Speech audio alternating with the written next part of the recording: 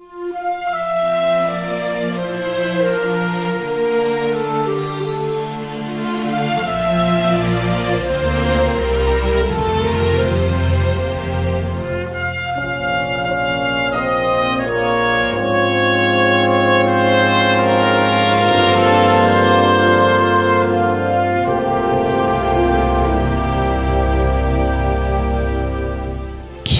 me ears to hear your spirit.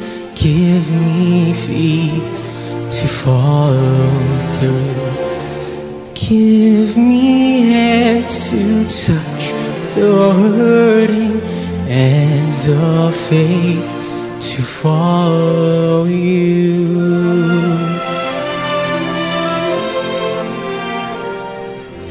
Give me grace to be a servant. Give me mercy for the lost. Give me passion for your glory.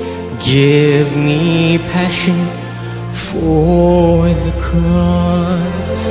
And I will go. There are no easy roads. Leave the comforts that I know. I will go and let this journey be my home. I will go.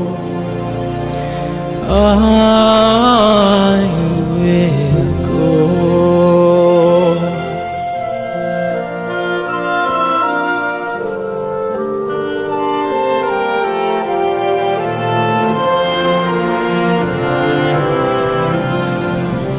I let go of my ambition, cut the roots that run too deep.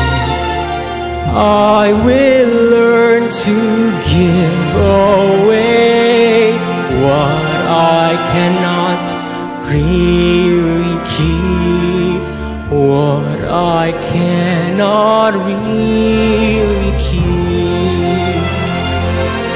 Help me see with eyes of faith.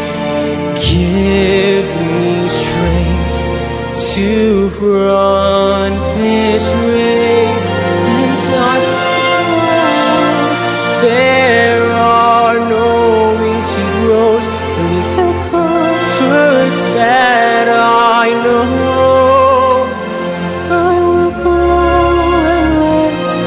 This journey be my home.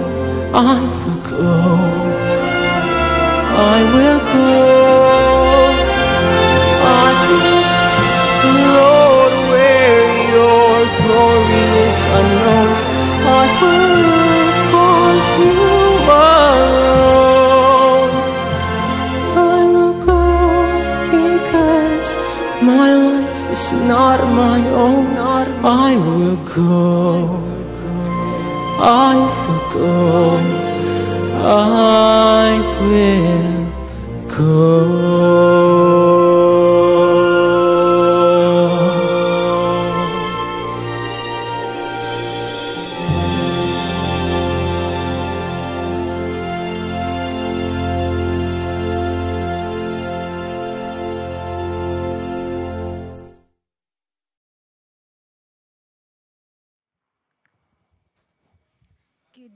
Good morning, everyone, and happy Sabbath.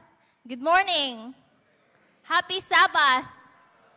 All right. So before I read the sequence of the program, I would like everyone to extend your hands and show your smiles and greet your seatmate, Happy Sabbath. It's a great privilege for us to worship here in this house of prayer. And I would like also to greet our viewers in live stream, especially in Facebook and in YouTube. Happy Sabbath, brothers and sisters. So the flow of our Sabbath School program this morning was started with the beautiful music of meditation, followed by the opening remarks of the presider, and after my part will be the opening song entitled Wake the Song. And after that, our opening prayer will be led by Brother Benjamin Tondag, Junior. And next is our special song given to us by Sister Zeta Faye Balanay and Sister Antoinette Grace Umpad. After the special song, we will watch 2 videos. The first video will be our mission spotlight, and the second video will be the special feature promoting the origin of literature evangelism. And after that, we will gather our Sabbath School offering with piano solo by Brother Clayton Earl Castaño. And after that will be our lesson summary held by class. Our lesson is focused on quarter 2, lesson number 2 from April 2 to April 12, 2024. The closing song will be The Lord's Our Rock, hymn number 528.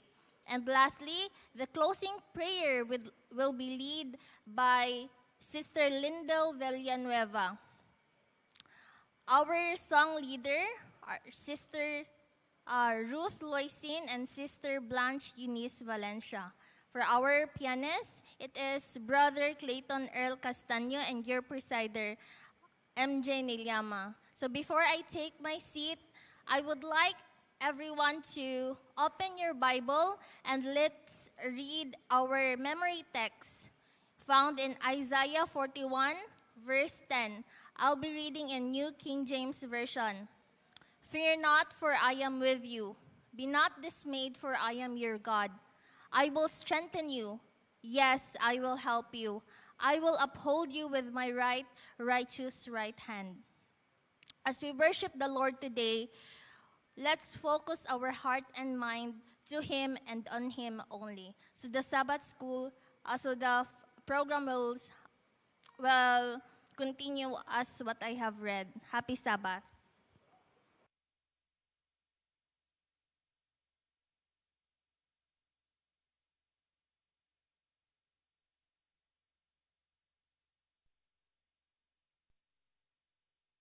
For our opening song, we will be singing Wake the Song, hymn number 11.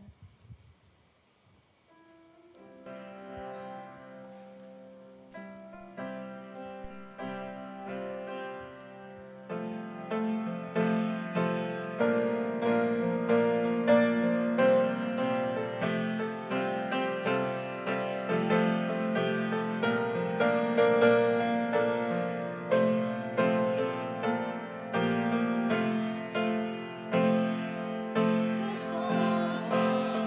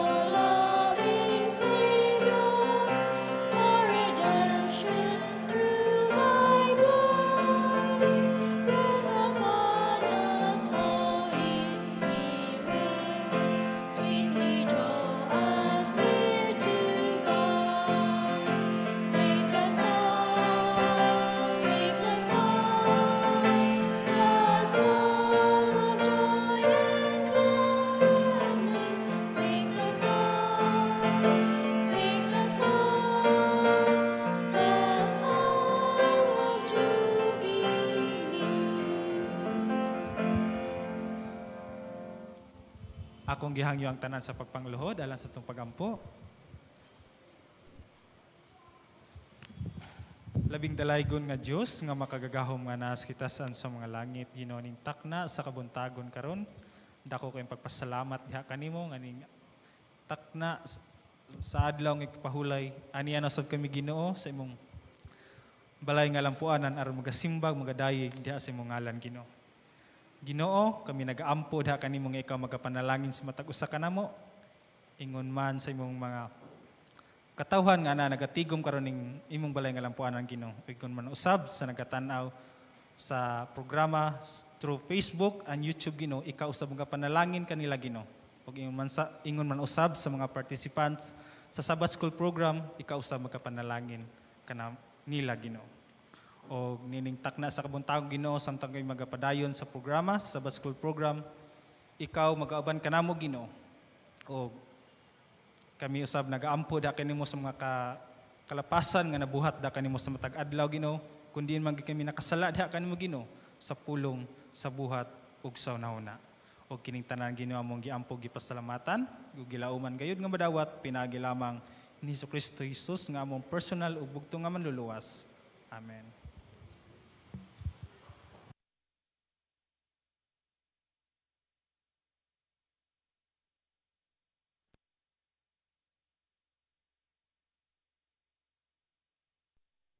Mibruo Balthazar had no idea that his life was about to change when he received an invitation to watch the Hope for Africa series sponsored by Hope Channel. Recently, Hope Channel sponsored this evangelistic event in Kenya. Hundreds of thousands of people experienced life transformation and were baptized through the powerful Word of God, presented at about 10,000 locations throughout East Central Africa, broadcast on Hope Channel platforms and shared online. Mibruo, the founder and leader of a Christian church in the nearby country of Burundi, was invited to watch the event at one of the downlink locations. In 2011, Mibruo embarked on a spiritual quest for biblical truth. Frustrated by his search for a church that fully embraced his yearning for authentic spirituality, he established his own congregation. He watched the presentations for 3 days and was captivated by what he learned from the event's main speaker, Pastor Mark Finley. Mibruo, eager to share this newfound information, invited his congregation to join him in watching the rest of the programming. Mibruo made a life-altering decision, dedicating himself anew to Christ and choosing to be baptized as a Seventh-day Adventist. Half of his congregation joined him after a few days in this transformative journey. I am extremely happy to have received the message of salvation, and even happier because my congregation willingly joined the Adventist church. My greatest desire is to see the people in this area come to Christ, because time is very short and Jesus is coming soon. By the end of the series, the other half of the congregation also embraced the faith and were baptized. This story celebrates the profound influence that Hope Channel programming can have on countless hearts in Africa and around the world. Hope Channel's mission is to share the gospel through a global network. Currently, they broadcast more than 80 channels on television, as well as produce content for social media and digital platforms, including YouTube, in more than 100 languages. Hope Channel celebrated its 20th anniversary in 2023. They seek to extend their network to fulfill Jesus' command to take the gospel to all nations. Please pray for Hope Channel as they open new channels to reach unentered areas. Thank you for supporting the mission of the Seventh-day Adventist Church.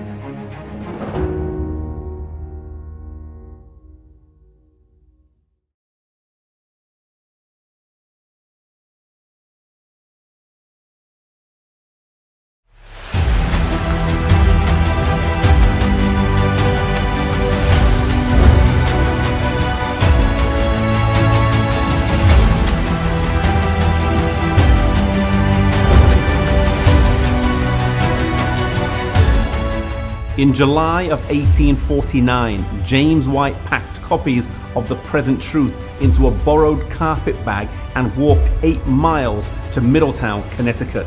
He was taking the first steps in what would become a global publishing ministry. The publishing work was extremely effective in early Adventism, both as a form of evangelism and also as keeping a sense of cohesion amongst the believers. Prior to the Great Disappointment, it was very important. And after 1848, when Ellen White had her vision that her husband should start a magazine and that the paper would be like streams of light going around the world, the work increased in effectiveness.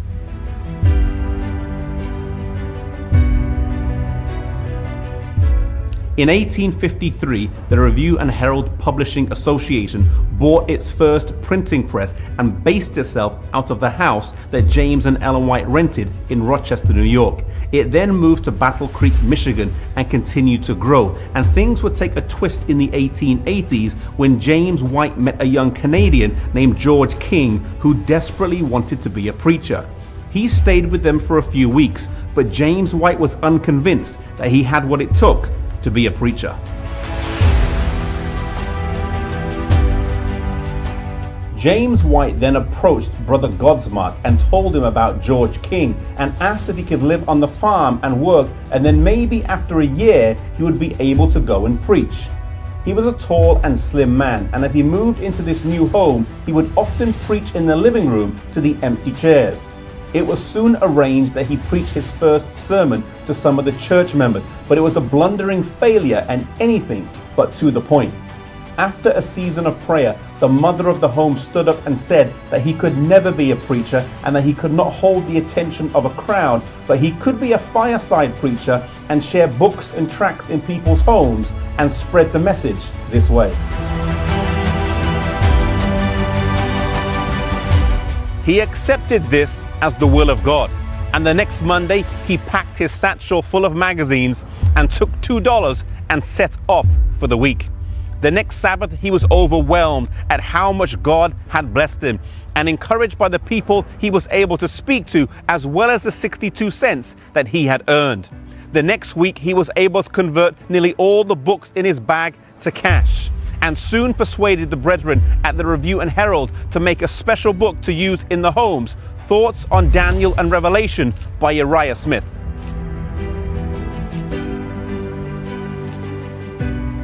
And so the work of literature evangelism would start with a man who James White didn't know what to do with. The work of literature evangelism would grow and spread and become a huge ministry in and of itself, key in the early days of our church as it encompassed the globe.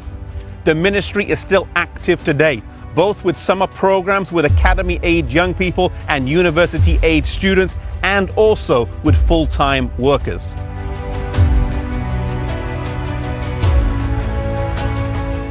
The story of George King teaches us that whilst we may not be able to do the exact ministry that we have set our hearts on, God may have another work for us that we haven't even thought of yet, and may use other people to guide us there.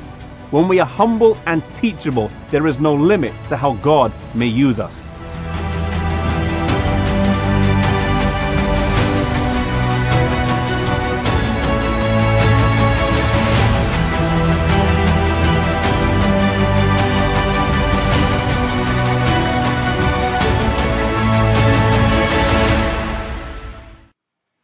Happy Sabbath, everyone. Katoy yung natanaw ganina nga video is about literature evangelism. So this week in our World Church, we celebrated the Literature Evangelism Week. So we hope nga naamon tayo mga LED rin no, nga we will tangkilik sa atong own nga book, nga we will learn to read. Dili lang nga, Adventist ka, kabalo naman ko, di kong palit anang libro, oy. So, kita mismo mag-learn po ta. So, itangkilik na to nga if ang atong mga LE, mga adto, or mga student LE, we will support and buy our own books so that we can also read our own manuscript kay kinahanglan na sa ato ang pagtubo as a Christian. So I hope nga naamoy na learn about adto, about ni James White o George King, mao sila ang mga pioneer sa pagtukod sa atong literature evangelism guided by the Holy Spirit. I hope nga naamoy ma-learn adto nga video. Salamat and happy Sabbath, everyone.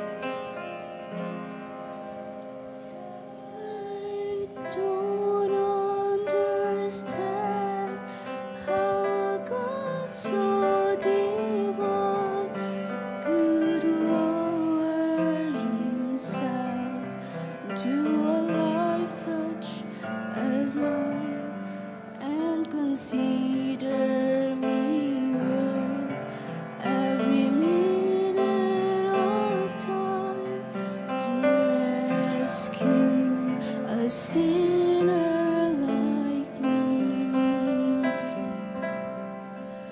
When I think of my Savior alone on that cross, I know without Him that my life would be lost if He had not been willing to suffer the cost to rescue a sinner like me. To rescue a sinner like me, Lord.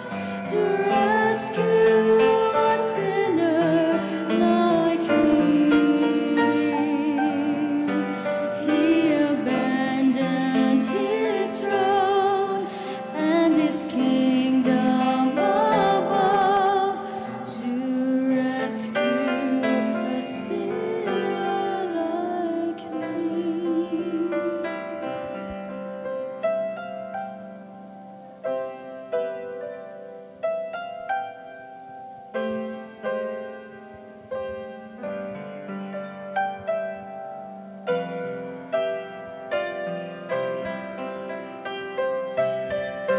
My mind is so limited that I cannot see the reason He died and arose just for me. So unworthy was I, yet He came willingly to rescue a sinner like me. To rescue a sinner like me, Lord. To rescue a sinner like me. He abandoned His throne and His kingdom above to rescue a sinner like me.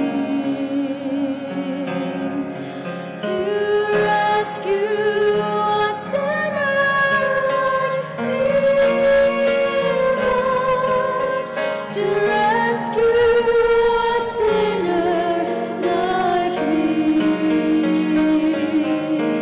He abandoned His throne and His kingdom above to rescue a sinner like me. He abandoned His throne and His kingdom above to rescue a sinner like me.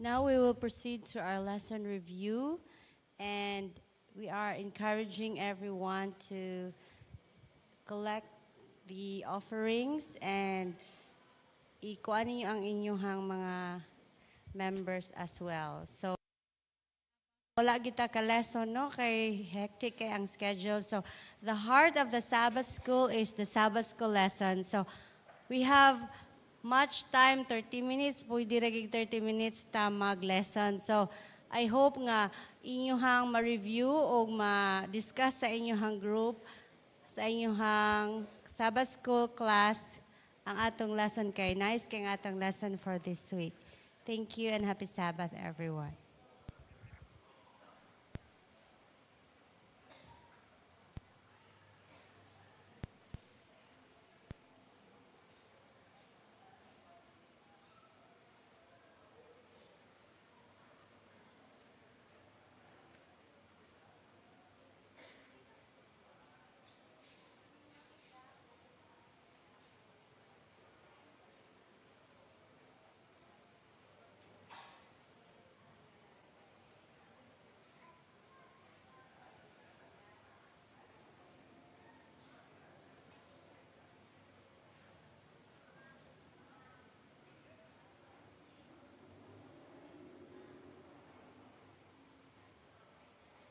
Magkaigsunan, matagkarunugon niya, makadawat kami o inyong mga pangutana. Happy Whispers meeting, iwag nakalibot. Atong tulmanon, oras sa atong Padaran ko silang issue na walay kalabutan sa Diyos. Magdisnir na ganita nga mo servisyo sa atong Ginoo. Ang yawa, pangita o pamagi, mo-offer na mura-mura po dugiya sa Diyos. ang inaan, kaya arigaran ang nakulog sa mga anak. Pinakot kalimutan sa Ginoo. Ng kanang mga kalisod, iyang isukli.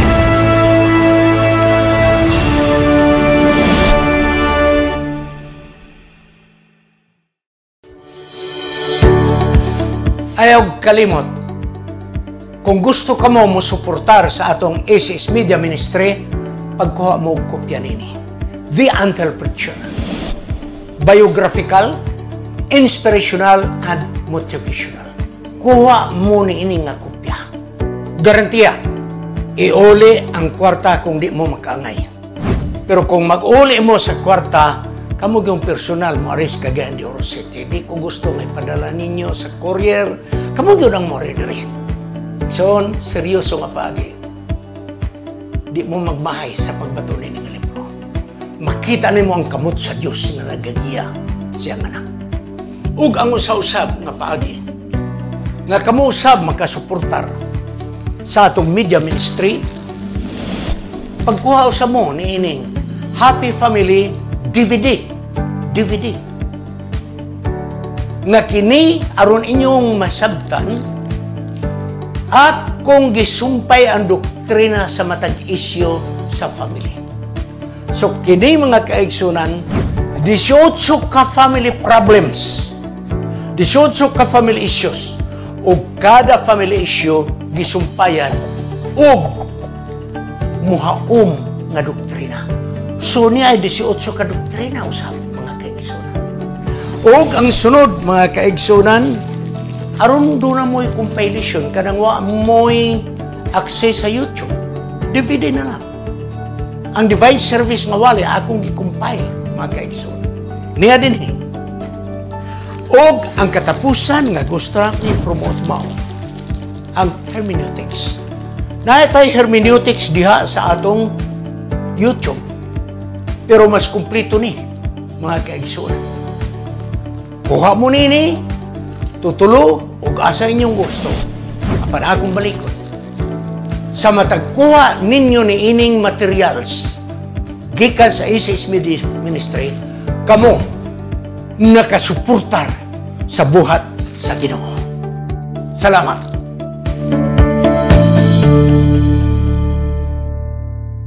Happy Midweek Prayer sa Tibok Kalibutan. Ang atong ACS Media Ministry, Cagayan City, makigkaubang kaninyo pipila ka mga gutlo alang sa atong tulumanon, oras sa atong leksyon. Mao kini ang panahon nga atong paghisgutan, atong i-discuss, atong siksikon ang nahanay nga topiko karon nga semana sa atong lesson study nga gikan sa Sabbath School Department General Conference. Sa pagsugod, magampo kita. Gamhanan nga Diyos, Ipadala ang imong balaan nga espiritu sa matag usa kanamo lukop sa tibok naong sayuta. Aron among masabtan ang imong mga plano sa matag usa kanamo. Aron among masabtan unsay nahitabo sa among kalibutan karon. Sa kanunay ikaw makig-uban sa among pag-alagad aron nga kami magbalig-on sa paghulat diha kanimo. Kining tanan among pagadawaton sa ngalan ni Jesus manluluwas. Amen. Ang atong lesson mga kaigsunan, gikuha na ko ang duha ka version nga title. Pero ang sulod maorbay. Ang usa nini mo, the central issue, love or selfishness. Continuation kini sa gubat nga nagpasiugda gikan sa langit. Unsa man yun ang central issue. Sunod to na nagkabangi ang gugma o ang kahakog kadalo. Kanang paghunaw na lang sa imong kaugalingon. Ang usa ka version nagingon, what is the fight really about? Unsa magyugi panag-awayan? Pero ang pikas nga leksyon nato, unsa gyud pagkagawayan, gugma or kadalo?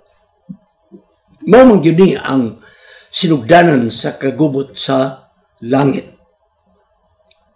Taliwala nga ang yawa niya sa kalibutan ng harsi, nagdaot, naglimbong, ug unya moabot ang katapusan nga iyang gamiton ang katapusan niyang mahimo sa pagpugos sa mga katawan sa pagsunod kaniya pinaagi sa kamatayon.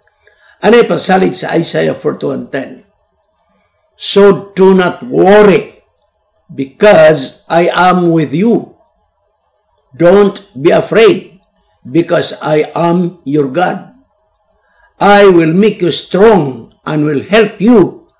I will support you with my right hand that saves you. Unsa pa man gyud nga pasalig ang atong ginapabot. Busa ayaw kabalaka tungod kay ako nakig-uban kanimo. Ayaw ka hadlok tungod kay ako mao ang imong Dios.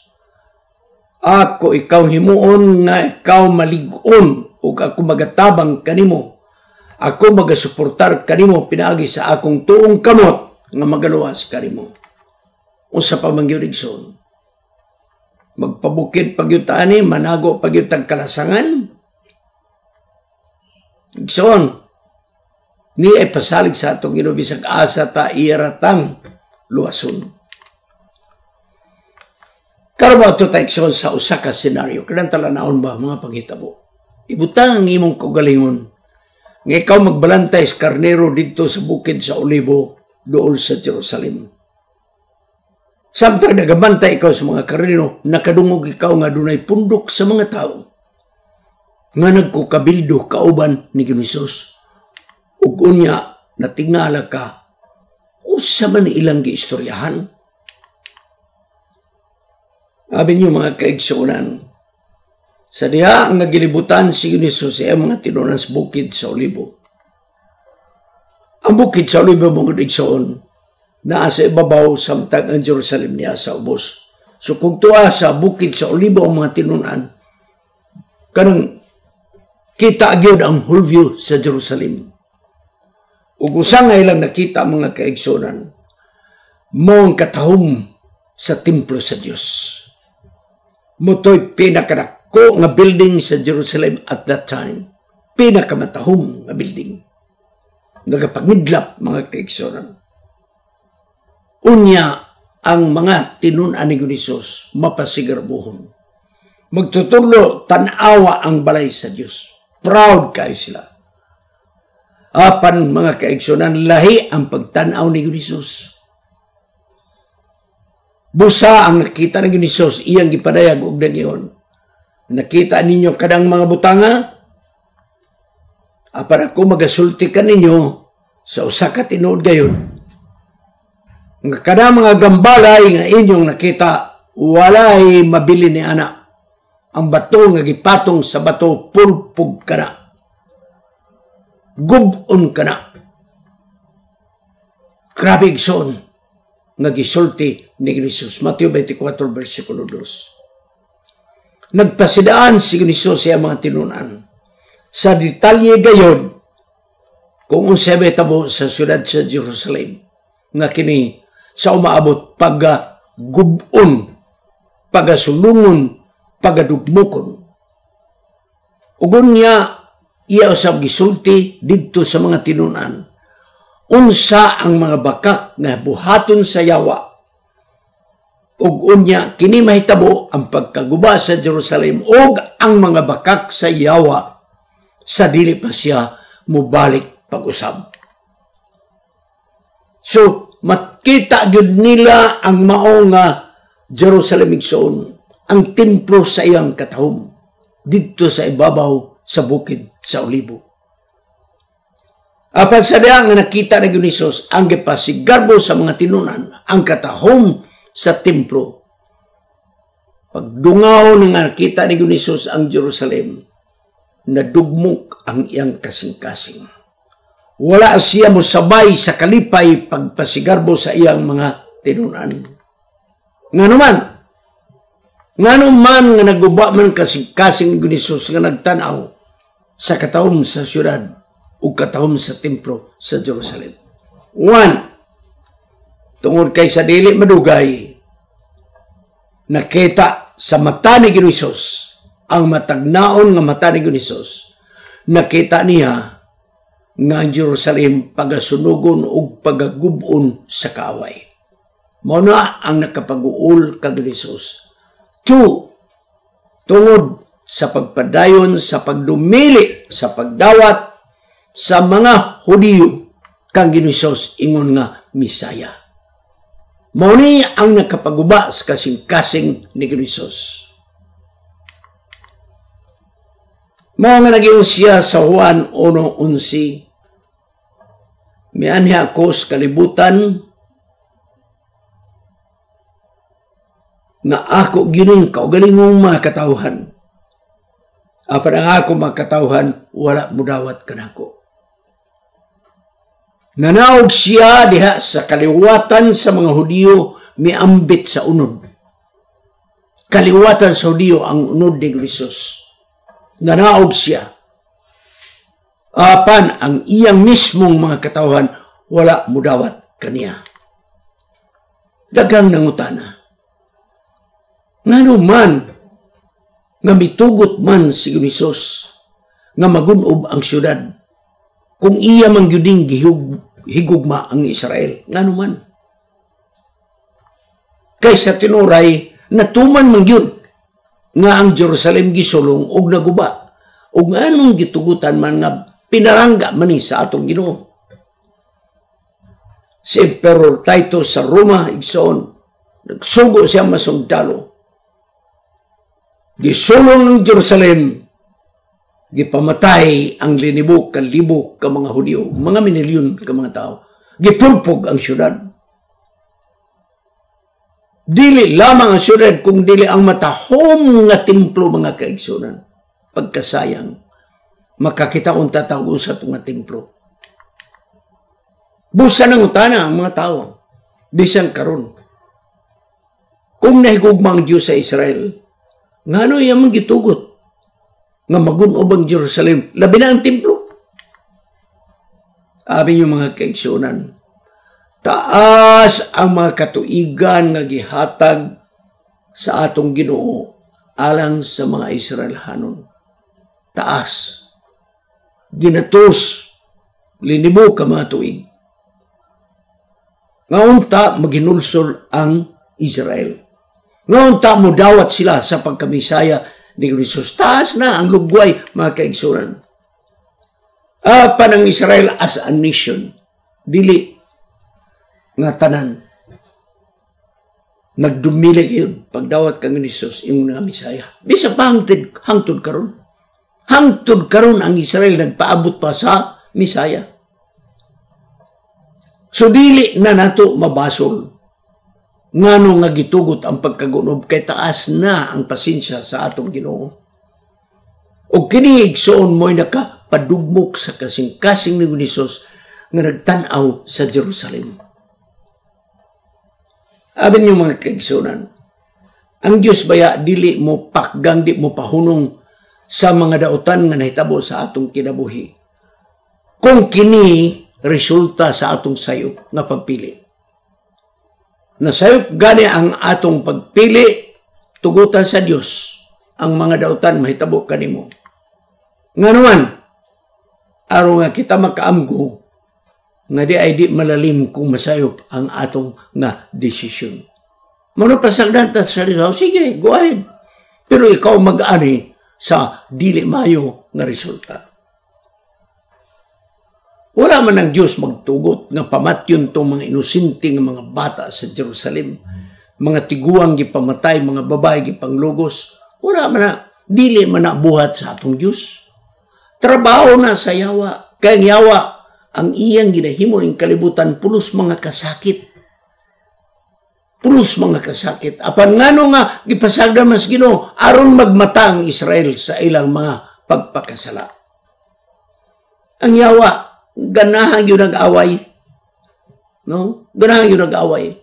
Itanong na sa kasing-kasing sa mga tao, wala yung sulbad. Di ni matabag diplomasya, away yun. Kayang pamaagi sa yawa, mauman ang paglimbong sa tao. Ug unya sa diha ngayong malimbungan, ang tao mubasol dayon sa Dios nganuman. Kuyo na, iso nga pamagi. Ang yawa mao magperwisyo. Ug unya matanong sa imong nauna ng Dios nagpasagad kanimo. So dili siya mao mabasol. Nagpasidaan na si Gunisos. Nga Jerusalem sa dili madugay magunob. Nga namang nagpasidaan, aron makaikyas ang mga tao. Kay gusto sa Dios nga taliwala sa pagdumili nila pagdawat kag Gunisos nga Misaya, at least maluwas sila gikan sa kabangis sa ilang mga kaaway. Nasayod ang Diyos kung unsa ang mga kasakit nga mahitabo sa mga Israelhanon sa kamot sa mga kaaway.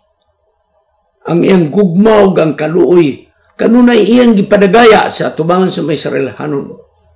Busa pag-atake ni General Sistius Gallus sa Jerusalem nga kaigsunan, misukol ang Jerusalem. Misukol. Ugo niya, ni atong panahon na, nagmadaugon ang Jerusalem. Lipay sila, mga kaigsunan. Ug sariya nga sila gisulong na sa Jerusalem, nagsugod na ang mga Kristohanon pagpangausa ng layas na. Nagsugod ang pangawala diha sa Jerusalem. Kaya kaniadto ang Kristohanon, focus ra gyud na polarize sila diha sa Jerusalem. Apan pagsugod nagsulong mga kaigsunan, nabungkag ang pundok sa mga Kristohanon. Miadto na unahan ang mga Kristohanon. Ug unya misanay hinuon. Great Controversy, page 30 na giyon si Ellen White. Si Gunisos nagsaad siya mga katawan sa mga ilhanan. Nga kung kining ilhanan may tabo, ang mga Kristohanon nagahulat, samtang nagahulat, nagatuman sa mga pagpasidaan sa atong manluluwas. Kayang Diyos taliwala nga dunay mga kaaway ang mga Israelhanon. Under control gapon niya ang mga paghitabo, mga kaigsunan. So, ang mga Romanon sa ilang pagsulong wala makapahunong sa Kristyanismo nga pagtulunan. Nibiya ang mga Kristohanon sa Jerusalem, miadto sa layo nga mga dapit, nakatag na noon ang mga Kristohanon. Mga kaigsunan, katong natabo sa Jerusalem sa pagsulong, na ay gihapoy umaabot na to ng susama nini. Apan ang Diyos nagpasidaan. Salmo 46:1 nagingon, ang Diyos mo ang atong dalanpanan o atong kusog. Siya kanunay presente nga motabang sa atong kasamo. Nagpadayon si ang Diyos. Isaiah 41:10, ayaw kahadlok, ako makig-umang kanimo. Ayaw kabalaka, kay ako mo imong Diyos. Maghatag ako kaligong kanimo, magatabang ako kanimo, ako kang ituboy sa pagkamatarong, pinaagi sa akong tuo nga kamot. Gipadasig na ang nagkawatak-watak ng Israelhanon nga nang layas. nga ang Dios makigkauban. O kini nga saad mao sabang atong pagagunitan nga saad ining umaabot nga makatalagmanon nga mahitabo sa atong kalibutan. Ayag kalimot. Taliwala na gununay kamalas-malas nga pangitabo sa mga Israel, mga katawan sa Dios. Ang Dios kontrolado gihapon na ang langit ug ang yuta. Hinunaw sa inay panahon nga mausab ang plano sa Dios tungod kay nagaagad kini sa atong pagpili. Mangita magud ang Ginoo nga kinahanglan mo pili tag insakto. Maniguro lang yung tanga ang Dios bisag unsa ang iyang plano alang kanato. Bisan sa taliwala sa mga kasakit may tabo kanato, wala gyud magbiya ang Dios kanato. Tingali mga kaigsunan, ang tao ilang atakihon ang ilang pagtuo. Pag-atakihon ang ilang pagtuo sa ubang mga tao, ipangbilanggo sila. Pamatyon ang uban. Tingali ang uban mga matay diha sa pagtuo. Dili manggod ang tanan pulos maproteksyonan gikan sa kamatayon. Apan nagpadayon ang atong Ginoo niadtong panahon nga bisan ang uban gipamatay, ang uban gipangbilanggo. Apan ang Dios nagproteksyon gihapon sa iglesia. Adunay pundok gihapon nga gitagad sa atong Ginoo.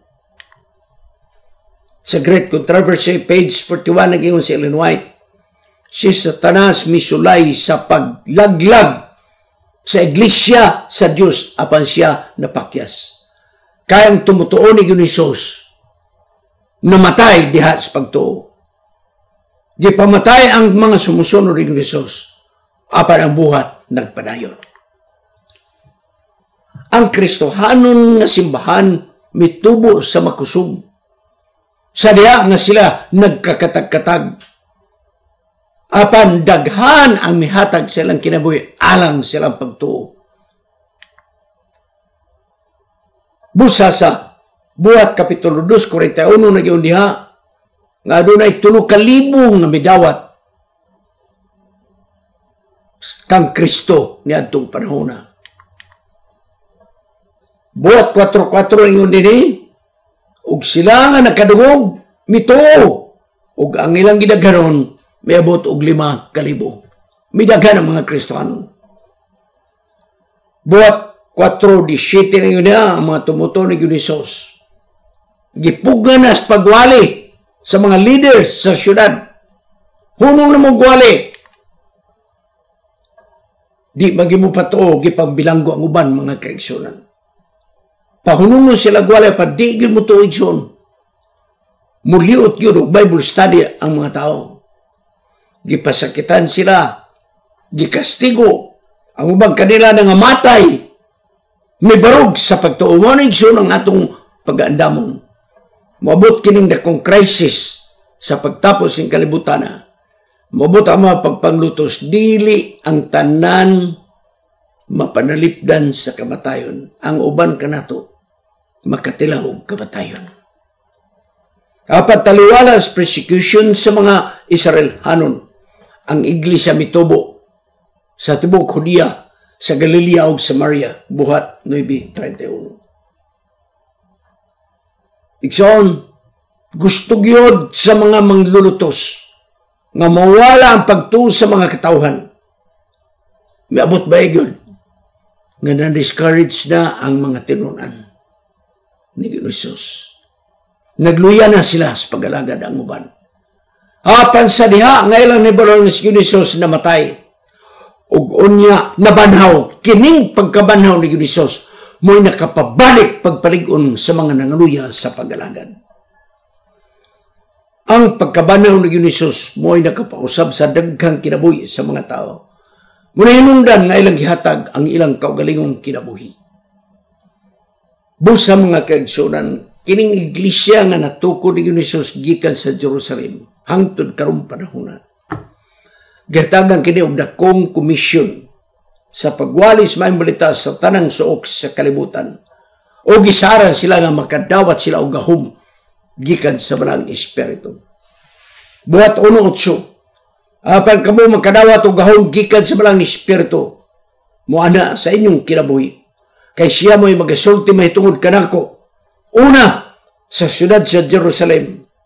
Ug unya sa tanang mga kanasuran sa Judea o sa Samaria hangtod sa katapusang tumoy sa kalibutan. Taliwala nga gilut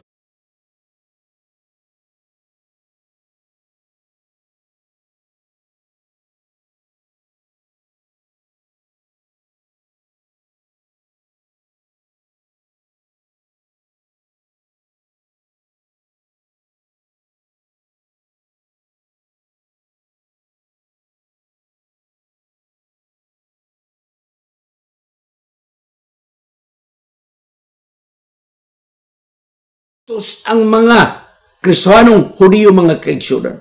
Nakatag, nagpadayon gapon sila pagpagdaog hamiling kalag.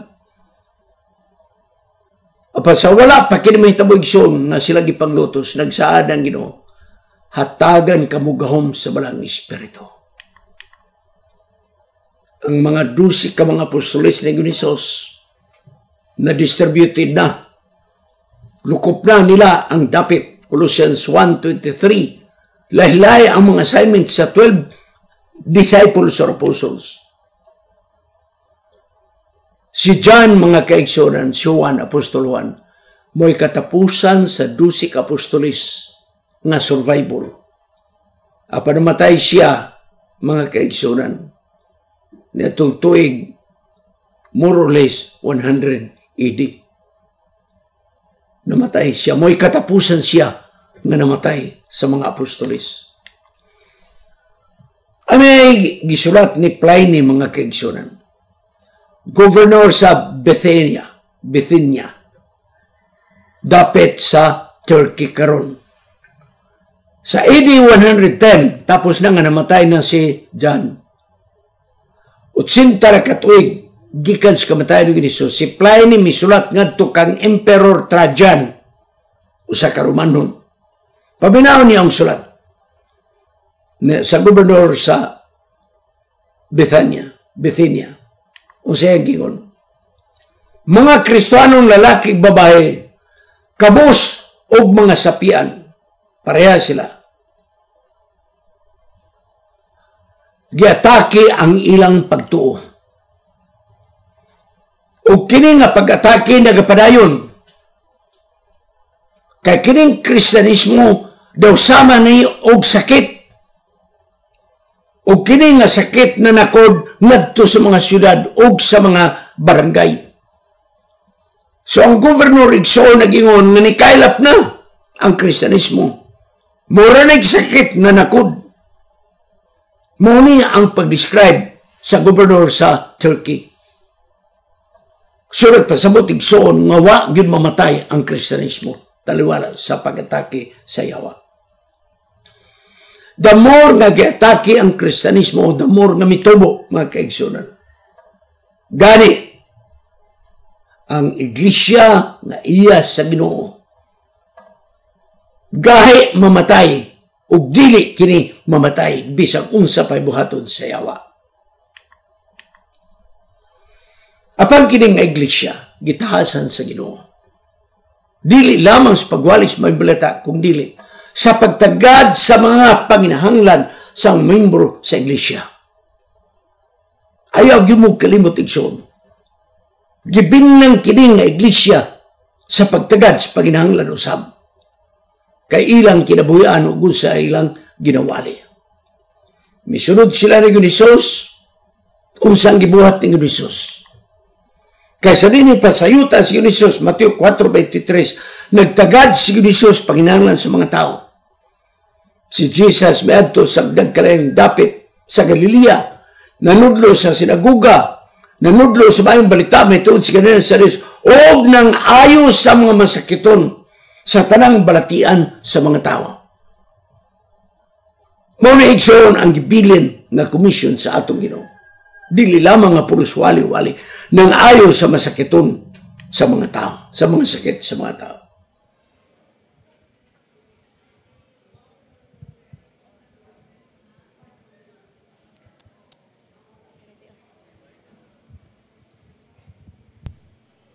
For our closing song, we will be singing A Shelter in a Time of Storm, hymn number 357.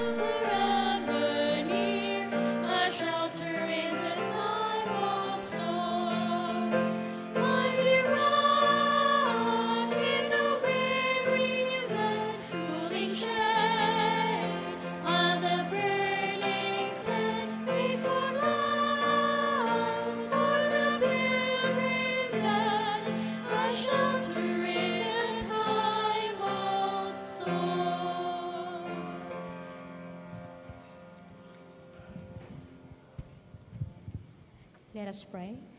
Most gracious Heavenly Father, we give thanks to you and praise you, God. We give back the glory and honor to you, Father. Thank you for, once again, for this privilege of worship that you've given to us. Thank you for the lessons that we've heard and shared this morning. May the lesson strengthen us as we await on your second coming, and encourages us, Father, to be in your service. Keep our faith burning, and as we continue our worship this morning, may your Holy Spirit be with each and every one of us. This we ask in the loving name of Jesus Christ, our Savior. Amen.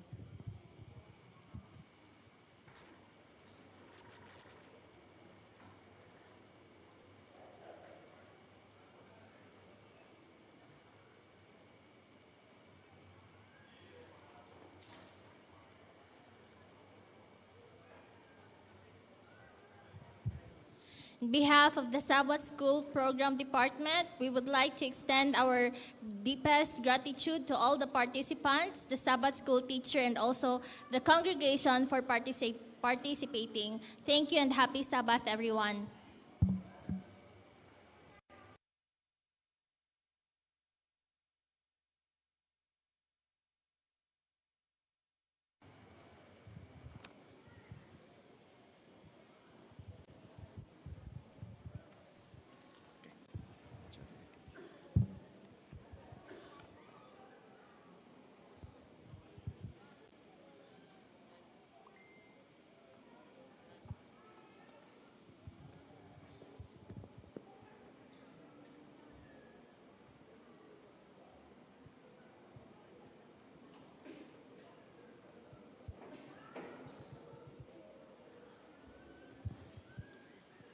Good morning, everyone.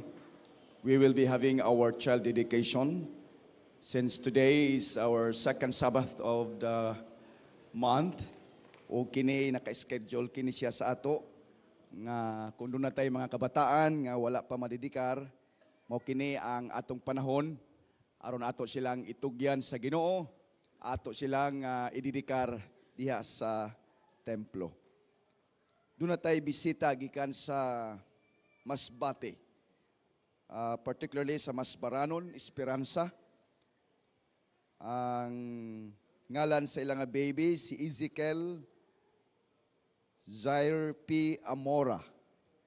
Ang iyang ginikanan, si Brother Loreto J. Amora II and Esperanza P. Amora. May I request to please come ang atong couple, kauban sa iyang anak. Ikaduha nila ni nga anak, 1-year-old and 4 months.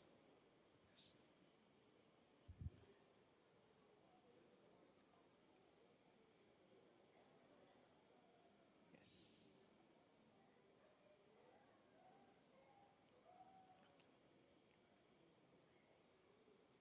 Okay. Mga kaigsunan, kining pagdidikar sa mga kabataan, gihatag kini nga ehemplo ni Hesus. Under the Jewish custom, ang mga anak nga lalaki, firstborn or any children of the Israelites should be dedicated to the Lord. O kana ato nang gisunod kay kana siya igsuon nga practice sa mga katawhan sa Ginoo, ato nang gisunod mga kaigsuonan. Kung sa uban pa ni mga igsuon, mo ni ang ilahang gihimo nga gamay pangbata murag gibunyaga na, pero sa Biblia mga igsuon, mao kini ang gitawag dato nga dedication alang sa hatod sa Ginoo ngadto sa templo. Matthew 19 verses 13 to 14. Atong makita diha igsuon nga it was the custom of the Jewish that every firstborn male should be dedicated to God. O gani si Ginoong Hesus mismo gidedikar siya sa iyahang mga ginikanan didto sa templo. Then were there brought unto little children, and that he should put his hands on them and pray, and the disciples rebuked them. But Jesus said, suffer the little children and forbid them not to come unto me. For of such is the kingdom of heaven. Sa panahon nga si Jesus dinhi sa kalibutan, mga igsoon, perting daghanang mga bata ang imiduol kaniya. Ang mga disipulo, mga igsoon, na suko, kay dili sila gusto nga magsamok-samok ngadto sa magtutudlo. O gibadlong kini ni Jesus. Ningon si Jesus, pasag din ninyo mga bata nga muduol kanako, kay ilaha ang gingharian sa mga langit. Na gusto nako nga explain gamay, mga igsoon. Dili ni buti pasabot igsoon nga atong pasagda to mga bata magdagandagan dinhi sa simbahan. Panahon ni nga si Jesus dito sa gawas sa templo, unya ang mga bata muduol ngadto kaniya.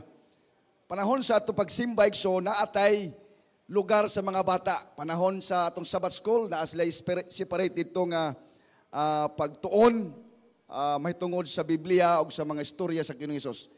Panahon sa itong pagsimba, labi na yun kung the hour of worship, mga kaigsunan, ato yung itapad atong mga anak sa atong kilid. Ayaw gid igsuon tuguti nga magdagandagan atong mga anak diha sa templo, sa simbahan, kay makadisturbo mangguta sa atong mga kaigsuonan. No? Sa panahon sa ilahang story dinhi sa mga bata kanang sa atong sermonet, mo nang panahon na nga mamati sila dinhi, ganahan sila dinhi igsoon. Gani ang mga bata dinhi, anak lang ni Dr. Tantan, Dok Erica, sa panahon nga makakita dinhi kanang mag-live na ta dinhi unya before ang special song. Kung dili sila makasimba, mingon kuno yang anak, that's my church. Oh, that's my church, Capital Center. Unya, kining ilahang pag-ani dinhi igsoon, kanang, di ba, ako nakita mga ginikanan, ilahang dadoon nila mga anak dinhi, maunang panahon na, nga ato silang maduol diya sa Ginoo, kay pila na ka minuto, 3 to 5 minutes ang ilang istorya, kabahin sila sa pagsimba o pagtuon sa pulong sa Ginoo. Pero sa panahon nga magwali ng atong mga ministro, atong mga bisita, ato gid silang itupad. Munang uban magdala og mga storybook or coloring book aron malingaw atong mga bata diya sa atong lingkuranan, kay kung wa po tay himuon, mga igsoon, unya ang mga bata maglisod kag pugong, kay kini mga bata igsoon ang lubot murag gilasan gina igsoon kanang magsig murag ganahan gina labi nagpuno kay sa energy, sige mo painom og vitamins, di ba Doc Geraldez, kana bang murag dili mahimutang mga kaigsunan. Oh, kita ganing dagko 30 pa 1 hour kung wala kay kanang lihok-lihok dina. Manginit gid po ang atong lubot, mga kaigsoon. Mo na nga how much more kini mga kabataan. So, salamat kayo igsoon sa inyong pagsabot niini nga likayan gyud nato ang pagdagandagan bisan pa after or before worship dinhi kining aisles, mga igsoon. Sakitan bitaw ko kanang magtan-aw mga bata nga tugutan sa maging kanan nga magdagandagan after the worship. Human sa simbahan, dagan-dagan, mga igsoon, wala nila batunay ba nga kining simbahan balay sa Ginoo. Ang mga tao gani igsoon kanang mga Roman Catholic Church, tistingi igsoon, makakita ba kag nagdagandagan ilang mga anak di sa templo? No. Kay kung magdagandagan manggod tugutan magito nga magdagandagan itong mga anak diha sa simbahan, dili nila ma-feel and sacredness. Kaya mo sila, I was there, I was running there, love, nagtago-tago mi din ha. Mga igsoon, dili ning lugara nga maoy duwaan sa itong mga anak. Naay lugar ka nang gitawag playhouse. Di ba? Sa playhouse nga, imong bayaran dito, unya dito, paduwa-duwa ay mga anak igsoon, ayaw lang intawon sa simbahan. Kaya nag-ingon ang spirit of prophecy, we will be charged of the evil things nga ilang gibuhat, diri na ma-charge sa ato. Kay wala man sa mga buot, ato mang gitugutan, mga igsoon, the evil things nga ilang gibuhat, it will be charged to us nga mga ginikanan. Muna nga dili ni sayon nga iyong anak. Sayon ra kayo himuon. Pero inig kagawas na sa imong anak, lisod kaayo, mga kaigsunan.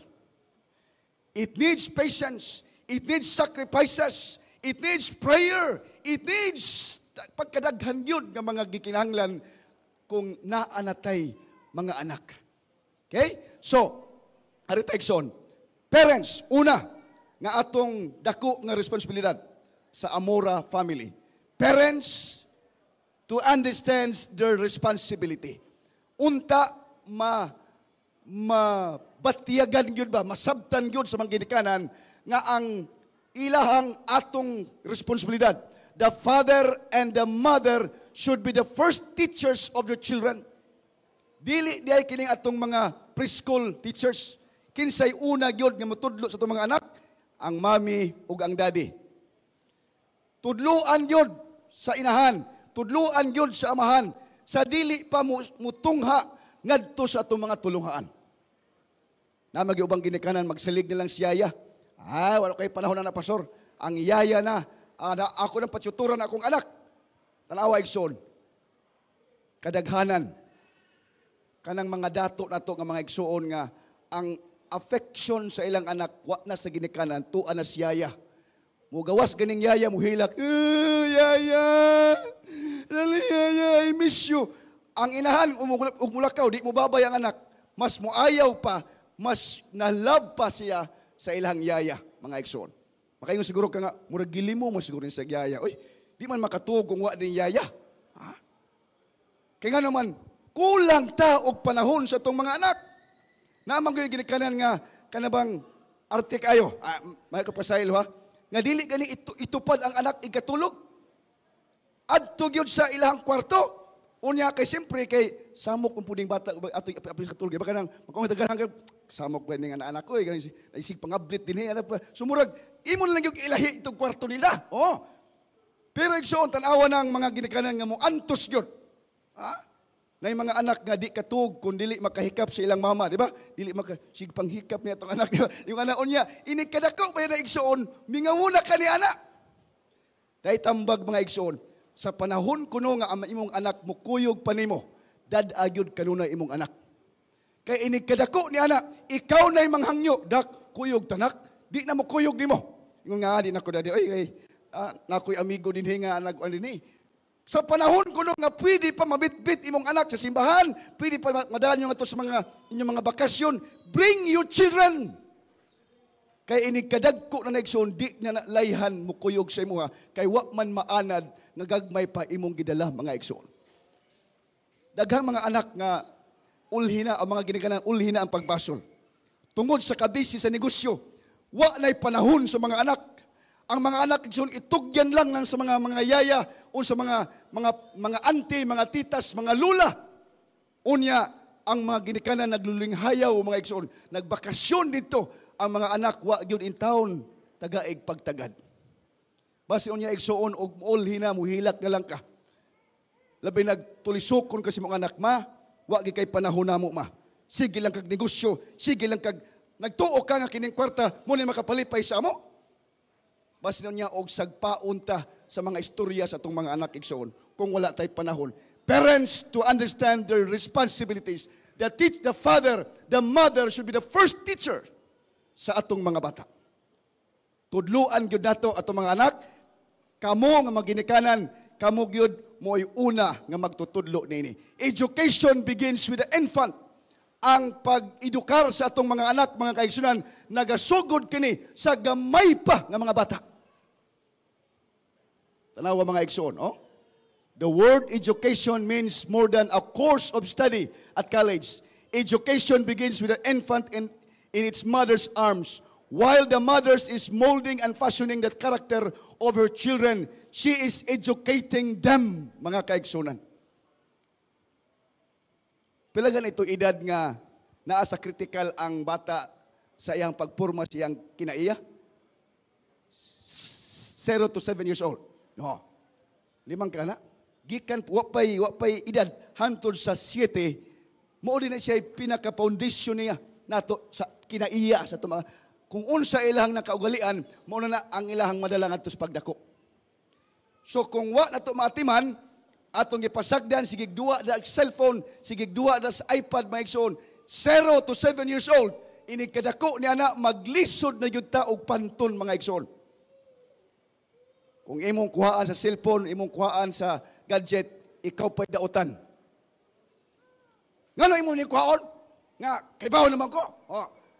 Sa gamay pa ko, imong kipasagdan. Karon imong nung kuhaan o kanini? Ha? Labi magtanaw-tanaw na ka ng mga kissing scenes nila, ang mga anak. Mga gagbayang bata, nahibulong ko. Gamayang bata, si Maika, gamay pa ni sa igsoon. Na ay mga tanaw sa Facebook nga magkiskis ba? Mukalit lang og pop-up mga igsoon, mga kilisimays, imong makita na igsoon, bantayanan kayo mga igsoon. Kay naapoy mga salida nga mga gagawing bata nagkiskis na po niya. Palakpakan po niya, uyab na mo, uyab ka. Pila edad ni mo, uy, gagmay pang bata, 2 years old, 3 years old. Naanay mga crush na ni, uyab-uyab mga kaigsunan. Niya, kiligon pong maginikanan. Muna itong bantayan mga igsoon. Dali maminyo itong mga anak kong mauna mga igsoon. Na ubang lugar igsoon, wapay 4 years old. Gitiman ana, kini ako aning pangasaon. Kaya nga naman, diha makita sa mga social media mga igsoon. Education begins with the infant mga igsoon. Number 3, the child's first textbook is the Bible. The Bible should be the child's first textbook. From this book, parents are to give wise instruction. The Word of God is to be made the rule of the life. Mga ginikanan, pila sa ato karon nga nag-invest na og Bible stories, Bible friends sa atong mga anak. Basig ang atong gi-invest ang katong iPad, maining iPad pastor kay doble ang gamit ni ini. Naanay mga Bible story, napay YouTube, napay mga cartoons, multiple. So, pero igsuon lahi yun, igsuon kung kini. Mga Bible stories, Bible friends, mga Biblia, mga istorya diha igsoon. Kaya ang primero nga textbook nga atong ihatag sa atong mga anak, ang Biblia o kining mga istorya diha sa balaang kasulatan. Mga kaigsunan, number 4, angels guarded children dedicated to God. Saad ni sa Ginoo, kung ang bata gidedikar diha sa templo or sa Dios, ang mga anghel na agyoy bantayan gyud sa anghel. Before leaving the house for labor, all the families should be called together, and the father or the mother in the father's absence should plead fervently with God to keep them through the day. Angels will guard children who are thus dedicated to God. So manag-ampo gyud ang ginikanan. Kung mawala ang amahan, doon trabaho, ang inahan, busy kayo, they will plead to the Father, to the Heavenly Father, nga giyahan ang ilang anak, bantayan ang ilang anak, kay ang mga bata nga gididikar diha sa Ginoo, angels will guard children who are thus dedicated to God. Pagkanindot igsoon, muna nga kitang ginikanan, maningkamot yun ta, nga ato gyud madala ato mga anak diha sa Ginoo. Katapusan mga kaigsunan, parents, look constantly to Jesus. Parents, use every spiritual sinew and muscles in the effort to save your little flock. Pray much more than you do. Lovingly, tenderly teach your children to come to God as their Heavenly Father. By your example, teach them self-control and helpfulness. Tell them that Christ lived not to please Himself. Kining so medyo muna lisod-lisod nga tambag sa Ginoo alang kanimog kanako. Ang mga ginikanan paningkamuton, use every spiritual sinew and muscle in the effort to save your little flock. Maningkamot gid igsoon kung mahimo atong gamiton ang tanan nato nga kusog aron lang yun nga maluwas ang atong mga anak, the little flock nga gisalig sa Ginoo kanimo ug kanako. Di ba natay mga pirmi na to nga eksperisyahan sa simbahan nga muhilak ang inahan, muhilak ang amahan, mingon dayon, pastor, ako na lang nagsimba karon. Ang among mga anak sa gagmay pa amo tong gidala pero karon dagko na di nagyud mo patuo. Labi nagyud kung mga minyo og dili mga tumutuo. Muhilak na lang ka mga kaigsunan. Dibatihon ka pa, di pa ka tahuron mga kaigsunan. Tungod kay basin baya igsoon kung nagkulang ta bilang mga ginikanan. Ingon dinhi, make an effort to save your little flock. Pray much more. Mag-ampo ta nga kanang daghan nga mga pag-ampo. Lovingly, tenderly, teach your children to come to God as their Heavenly Father. O kini mo ni atong buhaton grisyon. By your example, teach them self-control and helpfulness. let them that Christ live not to please himself. Itudlo nato sa itong mga anak nga mismo si Ginoong Hesus, mga kaigsunan, nagkinabuhi dinhi sa yuta, dili sa pagpalipay siyang kagalingon, but to give himself a sacrifice for you and me. Kalabanan sa itong mga anak igsoon, kung dili na ito mapanton, ang ato ba yung mga anak igsoon kanang mga kabataan, mostly sa mga bata, kanang itong selfish, tanawa igsoon, kanang magbinahinay, kanang naakay, kanang ipaba, kanang, sa ganang kami itong, gikan ka sa gawas unya, naakay pasalubong, unya kung daghan na imong mga anak, mag-ibahin-bahin ba? Nga, sige ha, muna inyong anak. Ang bata ana usahay ingon nga, dapat dako ako Labi nagkanang kuan kanang painbahino nimo. Nya imong bikason nina. Ang bata mo pili kinas dako nga kinako dako. Oo. Wala usahay mga kanang sakripisyo ato mga anak. Ang ilang ginahuna nga ilaha. Gawas na ng mga tao, mga anak yun nga buutan kaayo nga ipalabi ang ilang ati. Kang ati na lang na, gamay lang ako Pero kalabanan mga igsoon, ang mga anak na to usahay, kanabang gusto yun dako yun iyang bahin. Ato ding ipasabot mga igsoon, nga si Ginoong Hesus, nabuhi siya dinhi, not to please himself. Nga dili ang atong kagulingon mo i-please, kundi atong i-please ang atong mga ginikanan, atong mga maguwang, nganong daghang mag-away ka lang sa propiedad sa ginikanan, kay dili sila gusto i-please ang uban. Ang gusto nila, nga dapat ako ang bahin. Muna yung seksyon. And the counsel coming from the spirit of prophecy, look constantly to Jesus. Kita nga mga ginikanan, ato yung tunan, ato yung dadon ato mga anak, to look unto Jesus constantly as our example. Nga gipakita niya, nga wala siya magkinabuhi dinhi. Nga aron ilipay ang iyang kaugalingon, tagbawon ang iyang kaugalingon, kundili aron ihatag ang iyang kinabuhi ngadto kanato. Self-control atong itudlo sa atong mga anak. Mga kaigsunan, Jesus loves the little children. Si Ginoong Hesus pinangga kanila mga bata. Tanawa igsoon, pagkatahom, imo makita dinhi kanang muanhin ng mga bata unya maminaw sa kanang istorya, pagkanindot tan-awon sa atong mga anak. Ikaw nga ginikanan malipay ka. Akong anak to dito naminaw dito.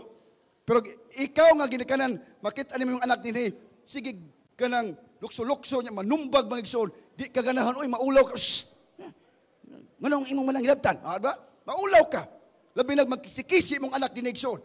Pero kung imong anak igsoon dinhi na maginang pagka liksi, pero inigpaminaw na sa istorya, muminaw yun, unya inigpangutana sa teacher, sa nag-storyteller, makatubag, makayong ako anang anak, ako anang anak, ako nang gitudluan. Pero kung ikaw ginikanan, magtanaw ko sa mga anak, nagtunganga imong anak, ano bitaw ganang, murag blanco, kaysa balay pa, sige YouTube, na blanco ang huna-huna, hinumdumi, kung unsay gitanaw sa tong anak diha sa social media, makabara sa unahuna. May lag ang gitanaw katong mga left frog, katong kanang pag-pronounce. Pero ang gitanaw katong mga patay-patay tam anjiri. Ang imong anak igsoon pula patay-patay. Basta delikado kay mga igsoon.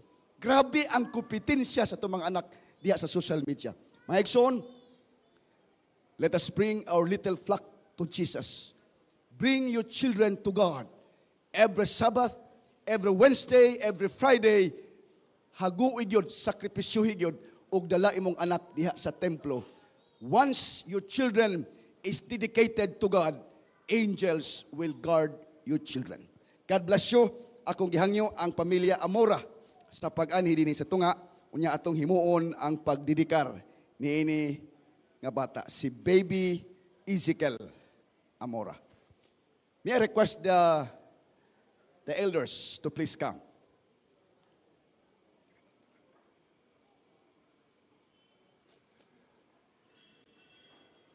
Atong mga pangulo, yes, Doc Nek. Yes.